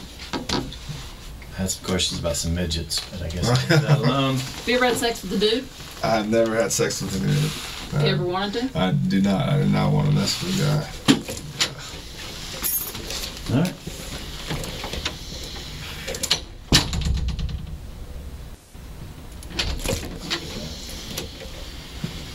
Okay, couple things.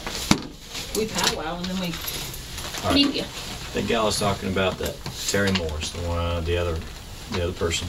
Okay, you're saying the same thing. Okay. Like say it was downtown. She was walking. Okay, so when I say stop, that's you see her walk, like a voluntary contact. Right. Okay. Here, think of a cross between this is one picture and this is her. She look familiar? No. No? Mm-mm. Now you stopped her for sure and ran here on a different day. It was May 8th. Okay. You sure she doesn't look familiar at all? Now when you stopped her, over at the Liberty apartment area, okay, that's where you stopped her on May 8th. Okay. Okay. Now, does that ring a bell at all? No, it doesn't. Okay. All right. Now you ran her then. Okay. Now she says that you stopped her later on, like I say, later on in the month. There's more kind of a downtown area. Does that ring a bell at all? I don't recall any of those pictures. I don't recall any of that. I don't ever go downtown besides if I go to the gas station or county or Off-duty jobs. Where do you work off-duty? I don't have an off-duty. I'll have a courtesy officer at my apartment. Okay. So besides the Bolero and maybe county. Viper here and there, maybe. Okay. That's within our Where you on duty. But you're running Viper out of Spring Lake? Out of Spring Lake. Okay. All right. You ever, with your car, you ever go visit anybody, any buddies, anything like that, or No. shopping, anything? No. Okay. Why would, and granted you're not even recalling her on the May 8th, Right. okay? But that's, I just wanted you to have a frame of mind of who's making these statements against you. And it's the exact same thing too, you know. You stop her, have her sit in the back seat, run for warrants, then you have her get her out, okay? Unzip the pants. I mean, on and on and on. We can go through. I mean, it's to a T. it's of exactly this one. the same. Yeah. I don't recall any of those people. I don't think I recognize those people. What if you this could is the same recall? one. This is the same one. I'm just showing you a picture. Of how she's changed. Yeah, this has changed. Okay? That's the same girl. It's two different time periods, but she looks kind of in between. It's the same girl. Okay. Okay. Still nothing, even vaguely.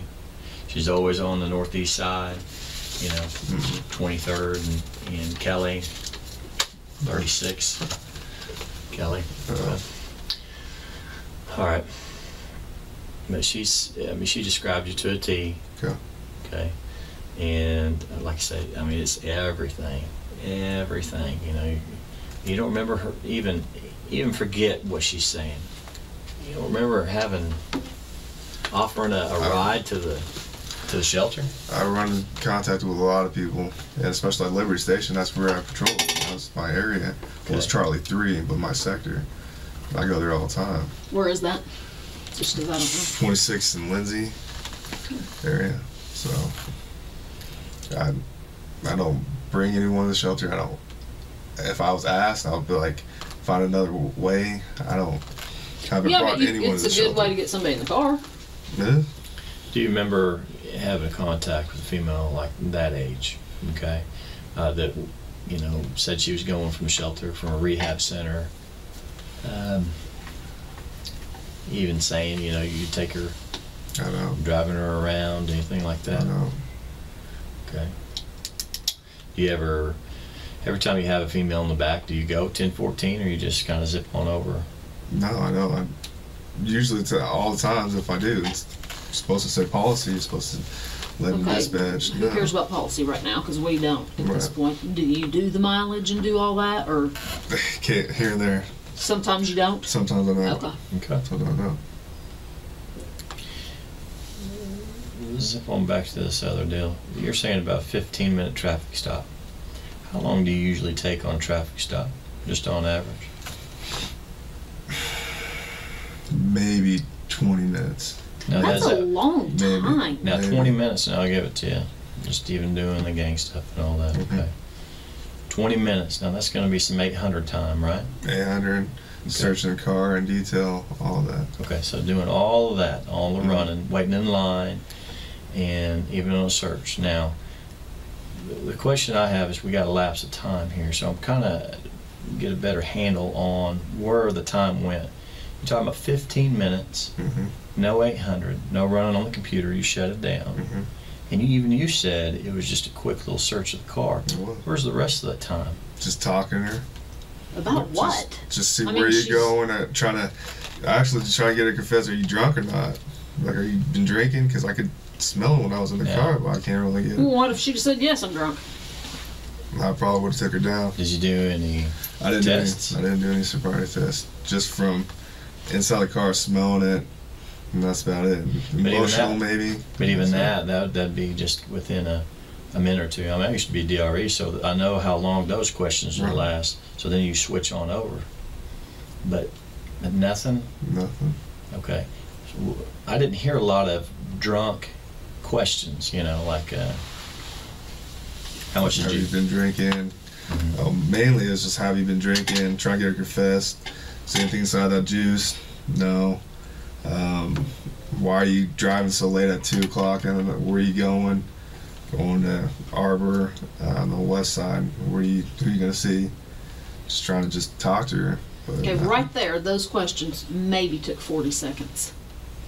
15 minutes? And you said 5 at the car. So then we got 10 of a lot of questions. Right. Okay. I mean, you tell me I wasn't there. I mean, obviously I don't have any audio. And that's what I'm saying. Roughly on a traffic stop, take about 20 minutes. It was the quickest traffic stop, about 15 minutes.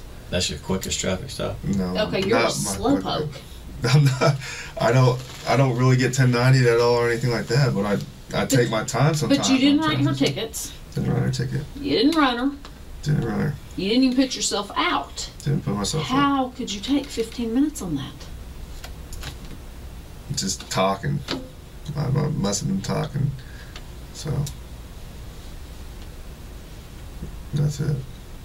I can't see her wanting to talk if she's crying and asking if you're going to shoot her and all this. I don't see her being real forthcoming with conversation. Whether my questions or whatnot, that's it. I mean, you don't seem.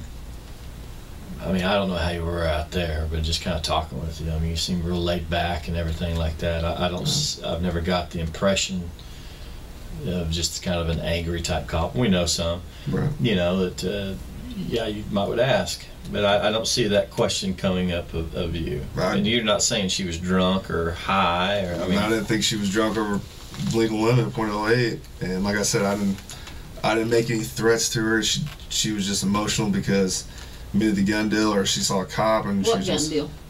She said, "You got a gun." So I was like, "Calm down." Duh, everybody is. Yeah, and so I guess she brought that up, and I was like, "Calm down." when she asked about you got a gun, what point did she ask that? She asked that right when we were searching the passage and when we were in the back of the car. So she brought it up twice? Twice. She just says, "You got a gun," or what? Yeah, and then starts crying, and I'm like, "Don't get emotional, it's okay." Did she ever say, "You shouldn't do this"? No. Or "I can't do this"? No.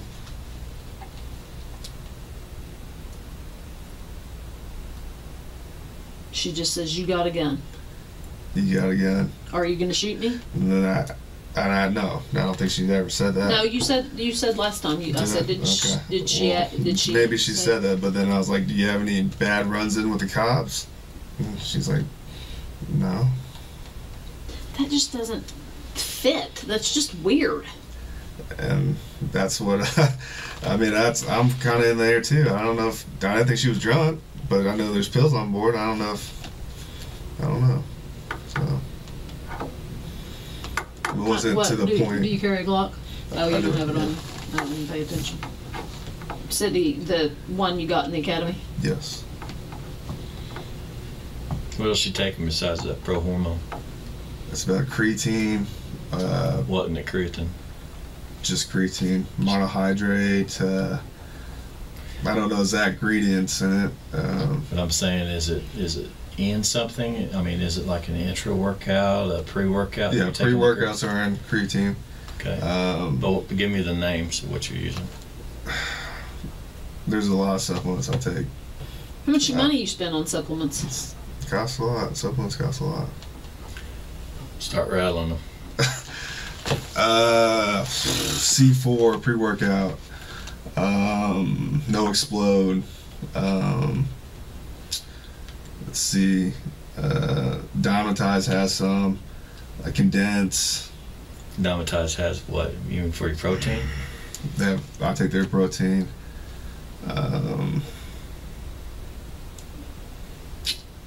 You taking any injection? No.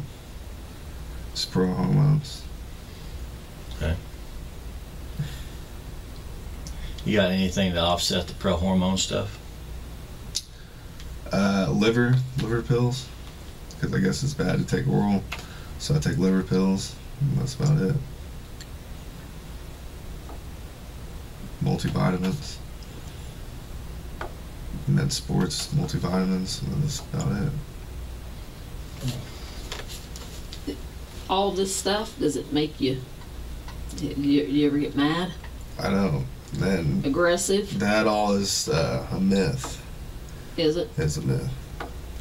That's just based on the guy's personality, I guess. And whatnot.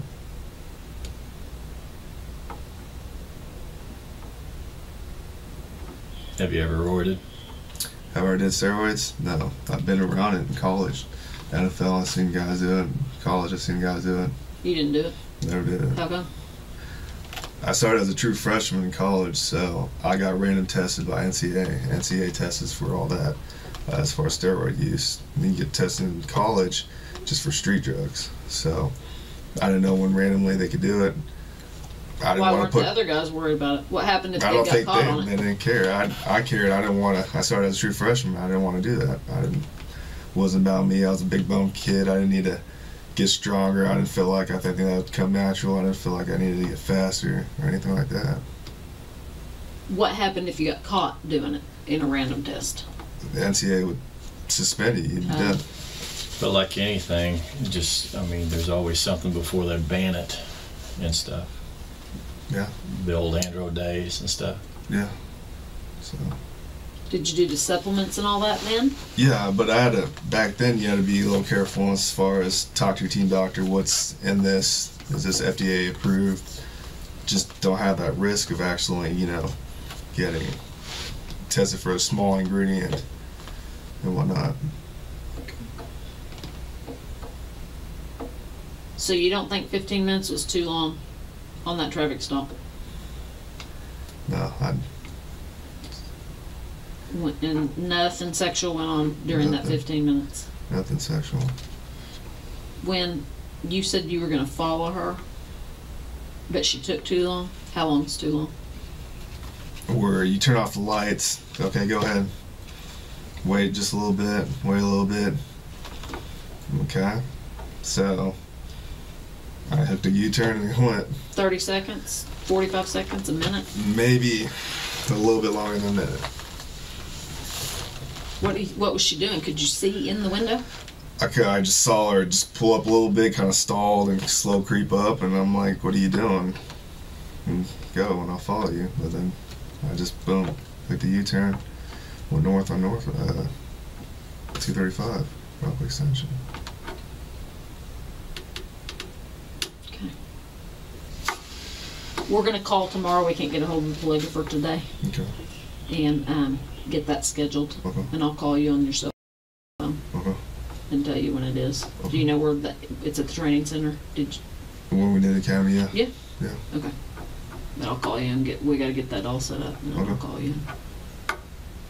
Get your schedule. One more time?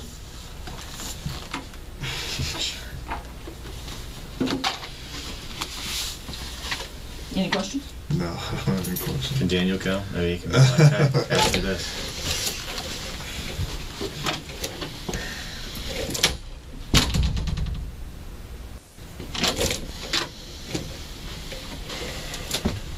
It's a little toasty in here. It is a little touchy. We can keep this open. Your pants. These are the pants you wore last shift. Yes. It is. Yes. Okay.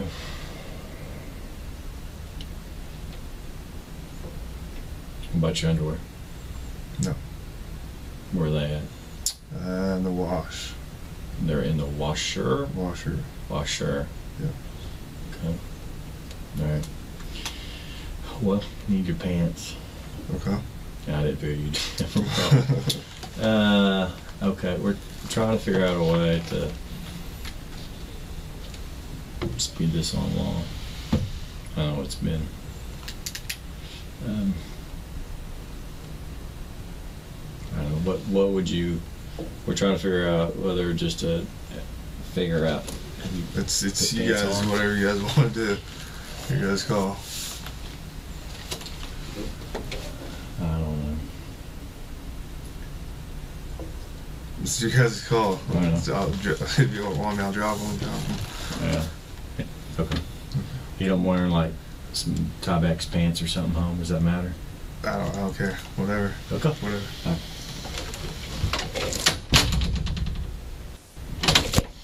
Okay. Who all was home when you got home?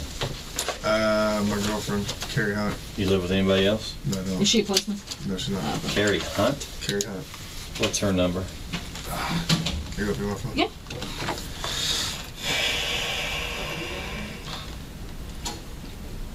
As much as I don't want to get her involved. We're not gonna tell her what's going on, but we are You gonna. tell her whatever you want to. Yeah, we're not gonna. Her number is going to be 918.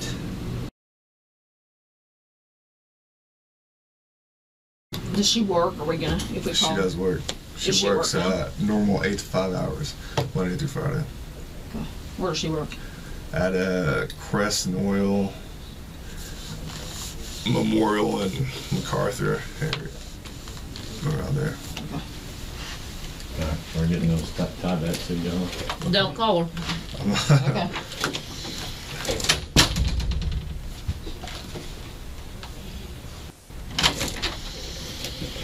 You created some more work. Fixing to go. I just talked to Carrie. Okay. She said she was asleep when you got home and you did not try to have sex and you did not have sex. They try to have sex. She said you didn't. And I asked her, could you have been asleep? And you had kind of, whoa, no. And she said no. You did not try to have sex. As much as I don't want to involve her, I tried to have sex with her and she was asleep. Carrie goes to sleep pretty early, about 9, 10 at the late. Okay, but she would know if you tried. I'm a woman. I know. And my husband comes home in the middle of the night and I'm like, are you kidding me? I've been asleep. You said you twirled around her vagina. I did. And you put it in a little bit and then she said, I'm tired. No. I did. She would remember that to tell me. Shoot. Maybe. She said you did not try to have sex. And it's more personal because it's Carrie, but I did try to have sex with Carrie. I did.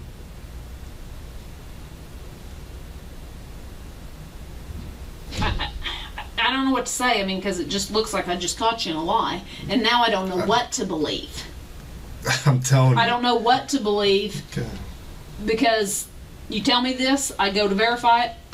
She tells me the opposite, and now I'm wondering what you're telling the truth about. Maybe because she doesn't know what the heck's going on. No, she doesn't. I didn't tell her. And I'm glad, but detectives calling her, any other officer asking her a question like that. I know. She may be scared. And I don't want to involve her, but She's involved that's because my you girlfriend. That's like you need her involved for you. right. But now she's given the story that you're not given. I'm telling you, I tried to have sex with Carrie, my girlfriend. She Yeah, is going she's- to remember your weenie twirling around her hoo-ha. You remember that. I'm sorry, I don't care how much of a sleeper you are. You remember because it pisses you off in the middle of the night and you go, are you serious? Don't bother me with that. Maybe you should call her and ask her if she's a deep sleeper. Because there's multiple times I've tried to do that. Multiple times we've had sex. Multiple times she has pushed me Well, off. you told me that you have sex every day, and she says you did not have sex today. We didn't have sex today. No. We didn't. Well, you said you have sex every day. Mostly every day, yes. So if I call her back, is she going to tell me that you'll have We sex did every not- day? We did not have sex, but recently, mostly every day, yeah. I'm a woman, and I know what it feels like to be woke up for sex, and I don't like that. And you remember it, and I don't believe you. Detective Davis lets Holtzclaw know where she stands in this investigation and that his words are falling on ears that have already heard their own conclusion. Daniel's girlfriend, Carrie Hunt, was contacted by investigators and she denied any sort of intimate contact between her and Daniel. Regardless of what he says now, the lead investigator has already drawn a conclusion of guilt, which can be especially harmful for a number of reasons. One of the especially worrying outcomes of that is that the investigators could now seek evidence that supports the notion of a suspect's guilt instead of evidence that supports the truth. To the outside observer, the idea of Carrie denying any sort of allegation of impropriety, in this case, the act of initiation while she was sleeping, could have been to protect Daniel, but in this Oklahoma City interrogation room, it's the furthest thing from being a possibility. As the investigators mentioned before, they wouldn't tell Carrie what was going on, so she would have no idea about the basis behind the line of questioning. How would you respond if you were Carrie in that moment? Detective Davis will call Carrie again shortly, but Davis never returns to discuss the call. I'm telling you the truth. I'm sorry. I tried to have sex with my girlfriend. I did. I don't know, you're a dude. Does your wife get pissed off if you try to wake her up in the middle of the night? She had white thong on and a t-shirt. And okay, you talk to him. I'm gonna go call her again. Okay. Because right now, I don't believe it. Hey, the pants. You want me to bring him in? Yeah. In a plastic bag? Yeah. I mean, a brown paper sack. Okay, don't start yet.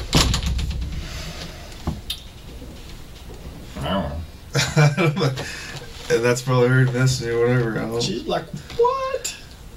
And I wish well, we're not involve her, Carrie. Well, we're not gonna tell her. You're gonna have to explain whatever the situation is.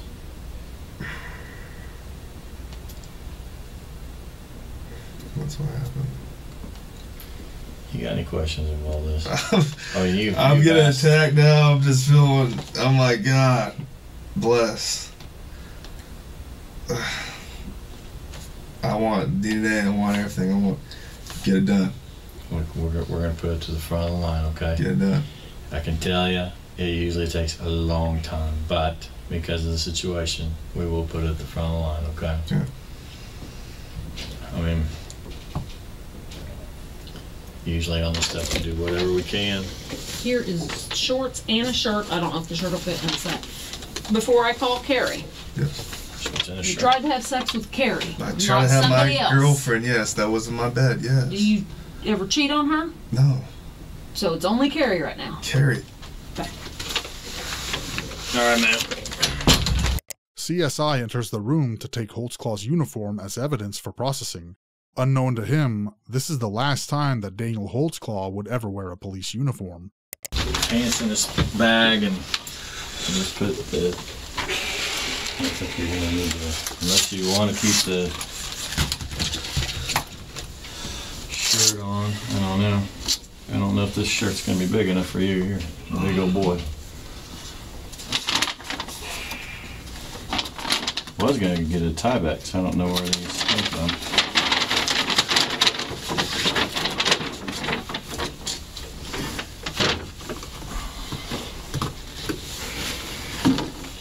Well,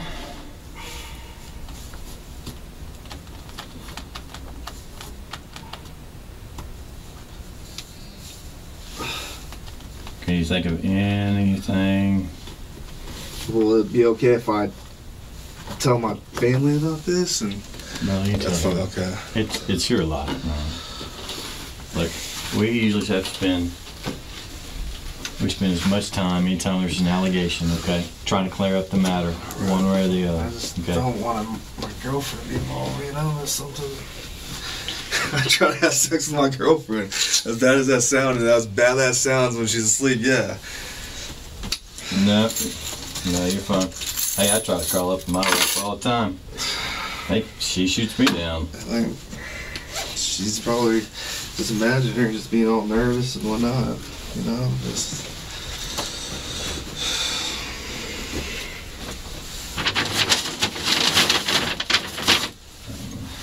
Well, you can get home and kind of explain everything.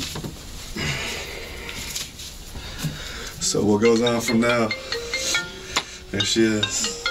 Jesus. Well, you're headed home, obviously, because you're going to need some pants. Why don't you go ahead and get dressed then?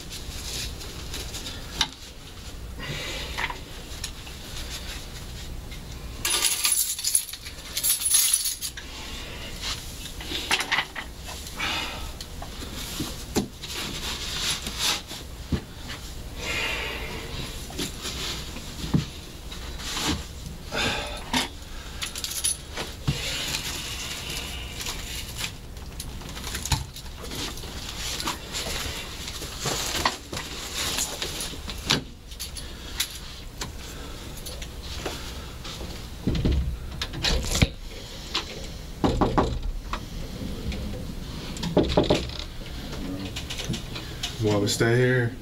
Yeah, stay there. We're really done with you. Okay. Just hang tight. Can I message her and say I'll because she's probably blowing on my phone. Go Just ahead. like, heck, I'll You're fine. talk to her. You're fine. Daniel is given the opportunity to contact his girlfriend, who is undoubtedly reeling from the strange phone calls and questions she is receiving from Detective Davis.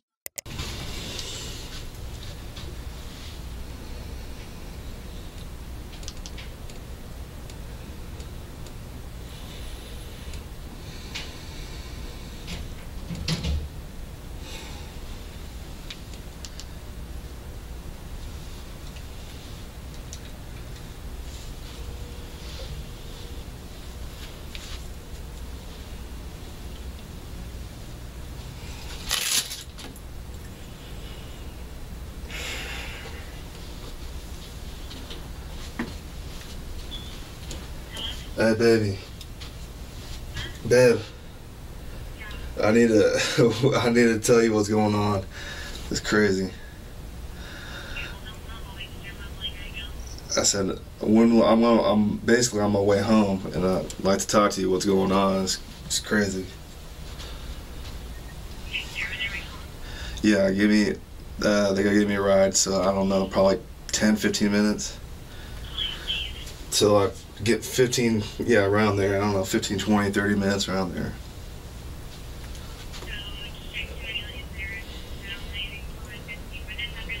Yes. I don't know. I gotta tell you, it's crazy. It's nuts. So I love you, okay? I love you.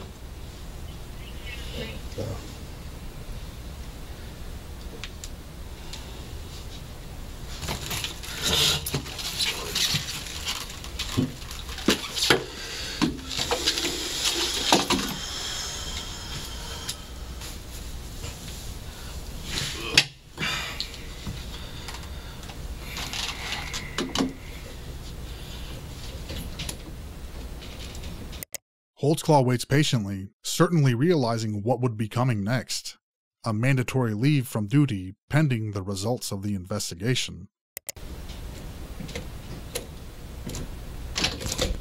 Hey, Dan. Hey, man. Oh, it's hot in here. Yeah, it is. Hey, until this investigation gets all completed, what's going on, we're going to put you on administrative leave with pay, okay? Sure. Just part of procedures, and they got to do this until it gets all taken care of, Yeah. okay? So what I'm going to do, I'm going to give you this to sign that you're receiving it. And I'm going to give you a copy to take home. I want you to read it very carefully when you get home, because there's some detailed stuff that people forget to read. Such as you got to check in with me on every Tuesday morning before 9 o'clock. Okay. Call me at the station and just make sure I know who you are and where you're at. Mm-hmm. There's some things we got to take from you. I think there's firearms already in there. Yes, sir. In the deal. Do you have your shirt in here? We'll get your badge off that. Yeah. Is that the only badge you have? Yes, because the other badge is upstairs because it was we got lost in their foot chase. So Okay. the other one's upstairs. Upstairs where? With Susan, chief. Okay, assistant. so you haven't got a replacement yet? I haven't yet. You have not? Okay. Okay. Well, we need to find out about that as well. So you just have the one on the deck and whatever. Let's go ahead and get that from you. Okay. And we're going to need your radio too. We'll just kind of check it off as we go here. Thank you, sir. So we got the badge and that radio there. Lieutenant Gregory's going to take you home too, get you right home. Are you still up on North Main? Yes, yes, 14200? sir. Yes, sir. Okay. Okay, we got the badge. And then do you have your commission card and entry card with you? I did. Okay. And the seal missing is from the last Yes. foot chase thing, Yes, sir. right? Yes, Okay. sir. We Okay. have the entry card and we have the Thank you, card. plea Your card, plea entry card. card. Okay. Is that your entry card? Is this? I'm sorry. What do you Yeah. have here? Okay, is that all? Fleet card is commission Okay, card, we'll and take all his, that. his Okay. entry card. We got all that. And do you have anything else besides your firearm? Do you have a shotgun? I do have a shotgun. Is it at in home. your vehicle? It's at home. It's at home. Okay. Yeah. I'll get that. He'll grab that when he goes with you. And grab that. He'll probably grab your radio charger as well. Okay. and any spare batteries you have there. You don't have a taser. I don't have a taser. Nothing like that. No, no. We have your keys to your car. Do you have any keys to the station or anything like that? No, no. Okay. All right. And that's going to be it. Okay. I'm going to let you sign this that you're receiving it. Okay. And I'm going to give you your own copy. Okay. So you can read it. Now you can't wear your uniform. Of course, we have all your badge and gun. You can't work extra jobs. Can't drive city vehicles. And then, you know, those guys will be in touch with you for any further follow-up with that. Okay. You know, and if you be sure to read this, like I said, because, you know, if you go out of town, you got to call and let us know No, first. okay. If you go, if you're going to go out of state, you need to get permission from us. Those type of deals. But read it very carefully. Okay. That's your copy right there. And I'm going to witness it.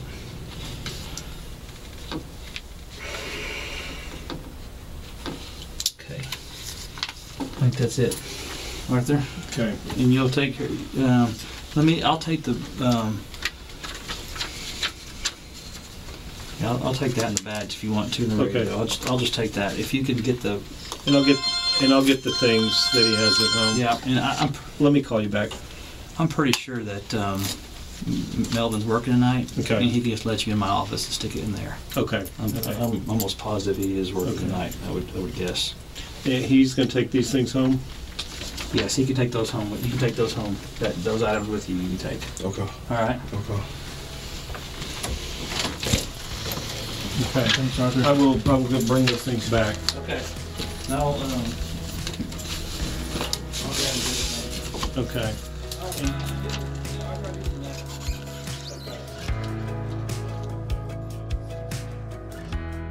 As we present the events after this interrogation, we will try to stay objective and present what we found to be verifiably factual. We stand on the side that there's enough information publicly available to give credence to both sides of the scale. Both sides present compelling arguments that, by their own, could be enough to prove innocence or guilt. But justice does not operate in a vacuum. We must take all the information and come to our own conclusions, and we can only ethically make those conclusions when we meet one specific criteria, that they are beyond a reasonable doubt. After surrendering his OCPD uniforms, badges, cards, guns, radio, and keys, Holtzclaw was placed on indefinite paid administrative leave and was released without any charges at the time. After further investigation eventually turned up a dozen additional complainants, Holtzclaw was arrested 2 months later on August 21, 2014, and was originally charged with 16 counts of sexual abuse offenses, later increased to 36 total charges. The detectives then reviewed Holtzclaw's automatically recorded history of running names through the department's 2 databases, looking specifically for people who had been checked out multiple times, and they contacted those people. 21 total accusers claimed that they fell prey to Holtzclaw. 7 of the 21 total accusers admitted that they had lied. One of the 7 admitted false accusers, Shanice Barksdale, was convicted of making a false report. An additional one of the 7 was a male whose statements did not lead to any charges against Holtzclaw, but they also did not recant their statement. One of the 21 total accusers came forward after charges against Holtzclaw had already been filed and court proceedings were underway. Of the 13 remaining, each individual accuser's statements resulted in multiple charges, totaling up to 36 charges brought before the court. Of the 13 accusers, charges stemming from 5 of them all led to not guilty verdicts. At least 1 guilty verdict was returned from each of the remaining 8 accusers' charges. Daniel Holtzclaw received 18 guilty verdicts and 18 individual prison sentences as a result of those verdicts. Holtzclaw was ordered to serve those consecutively, totaling a 263-year term in state prison, effectively guaranteeing that Daniel Holtzclaw will die in prison. 12 of the total 21 accusers and the 1 accuser that came forward after proceedings were underway filed civil lawsuits, seeking cash settlements from both Holtzclaw and Oklahoma City. The parties championing for Daniel Holtzclaw's innocence actually do have some valid counter-arguments. One of the questionable circumstances surrounding the investigation into finding potential victims was the leading nature of the conversations that Detective Davis had with the people she contacted. Instead of probing for answers, potential victims were asked if they were assaulted by an officer. How this and the various other questionable investigative methods impacted the case is up to you to decide. The lack of physical evidence exists as well. There was no fluid DNA found on Holtzclaw's person or clothing, only skin cells. all of the DNA samples could be explained through contact transfer. In addition, the prosecution failed to really present a true motive. However, the same question always comes back to mind. Why would Jenny Liggins lie? Detective Davis and Gregory mentioned that there was another accuser, Terry Morris, whose previous statements matched almost exactly to what Liggins said. However, the jury found Holtzclaw not guilty for the charges stemming from Terry Morris. Sherry Ellis, the woman whose accusations resulted in a total of 62 years for Holtzclaw, repeatedly stated that the officer who she was assaulted by was a black man. But it always comes back to Jenny Liggins. She had no reason to lie. There was no public knowledge for her to potentially use as a basis for unfounded claims. She had no reason to exact revenge, and the charges from her accusation resulted in a guilty verdict. Oklahoma County District Judge Tim Henderson, who presided over Holtzclaw's criminal trial, resigned in March 2021 and came under investigation after 2 female prosecutors and another woman accused him of sexual misconduct. Henderson presided over numerous high-profile criminal cases in Oklahoma County. Many of Henderson's cases that involved the female prosecutor, such as the case against Holtzclaw, are now under scrutiny. On February 2, 2022, Daniel Holtzclaw went before the parole board. He was unanimously denied. On September 21, 2022, attorneys representing 8 of the 13 accusers who filed a joint civil lawsuit filed a joint stipulation of dismissal with prejudice. In effect, the lawyers for Holtzclaw's accusers are asking a federal judge to dismiss the lawsuit they brought and to dismiss it with prejudice. Holtzclaw's family continues to rally behind him, seeking to right what they believe has been wronged. The alleged victims of Daniel Holtzclaw continue to march on, fighting to be made whole, advocating for police accountability, and justice for the disenfranchised. Both sides remain steadfast in their version of the truth. Daniel Holtzclaw is currently incarcerated at the Lexington Assessment and Reception Center in Lexington, Oklahoma. With a current expected release date of January 25, 2279, it is likely that he will remain behind bars for the rest of his life.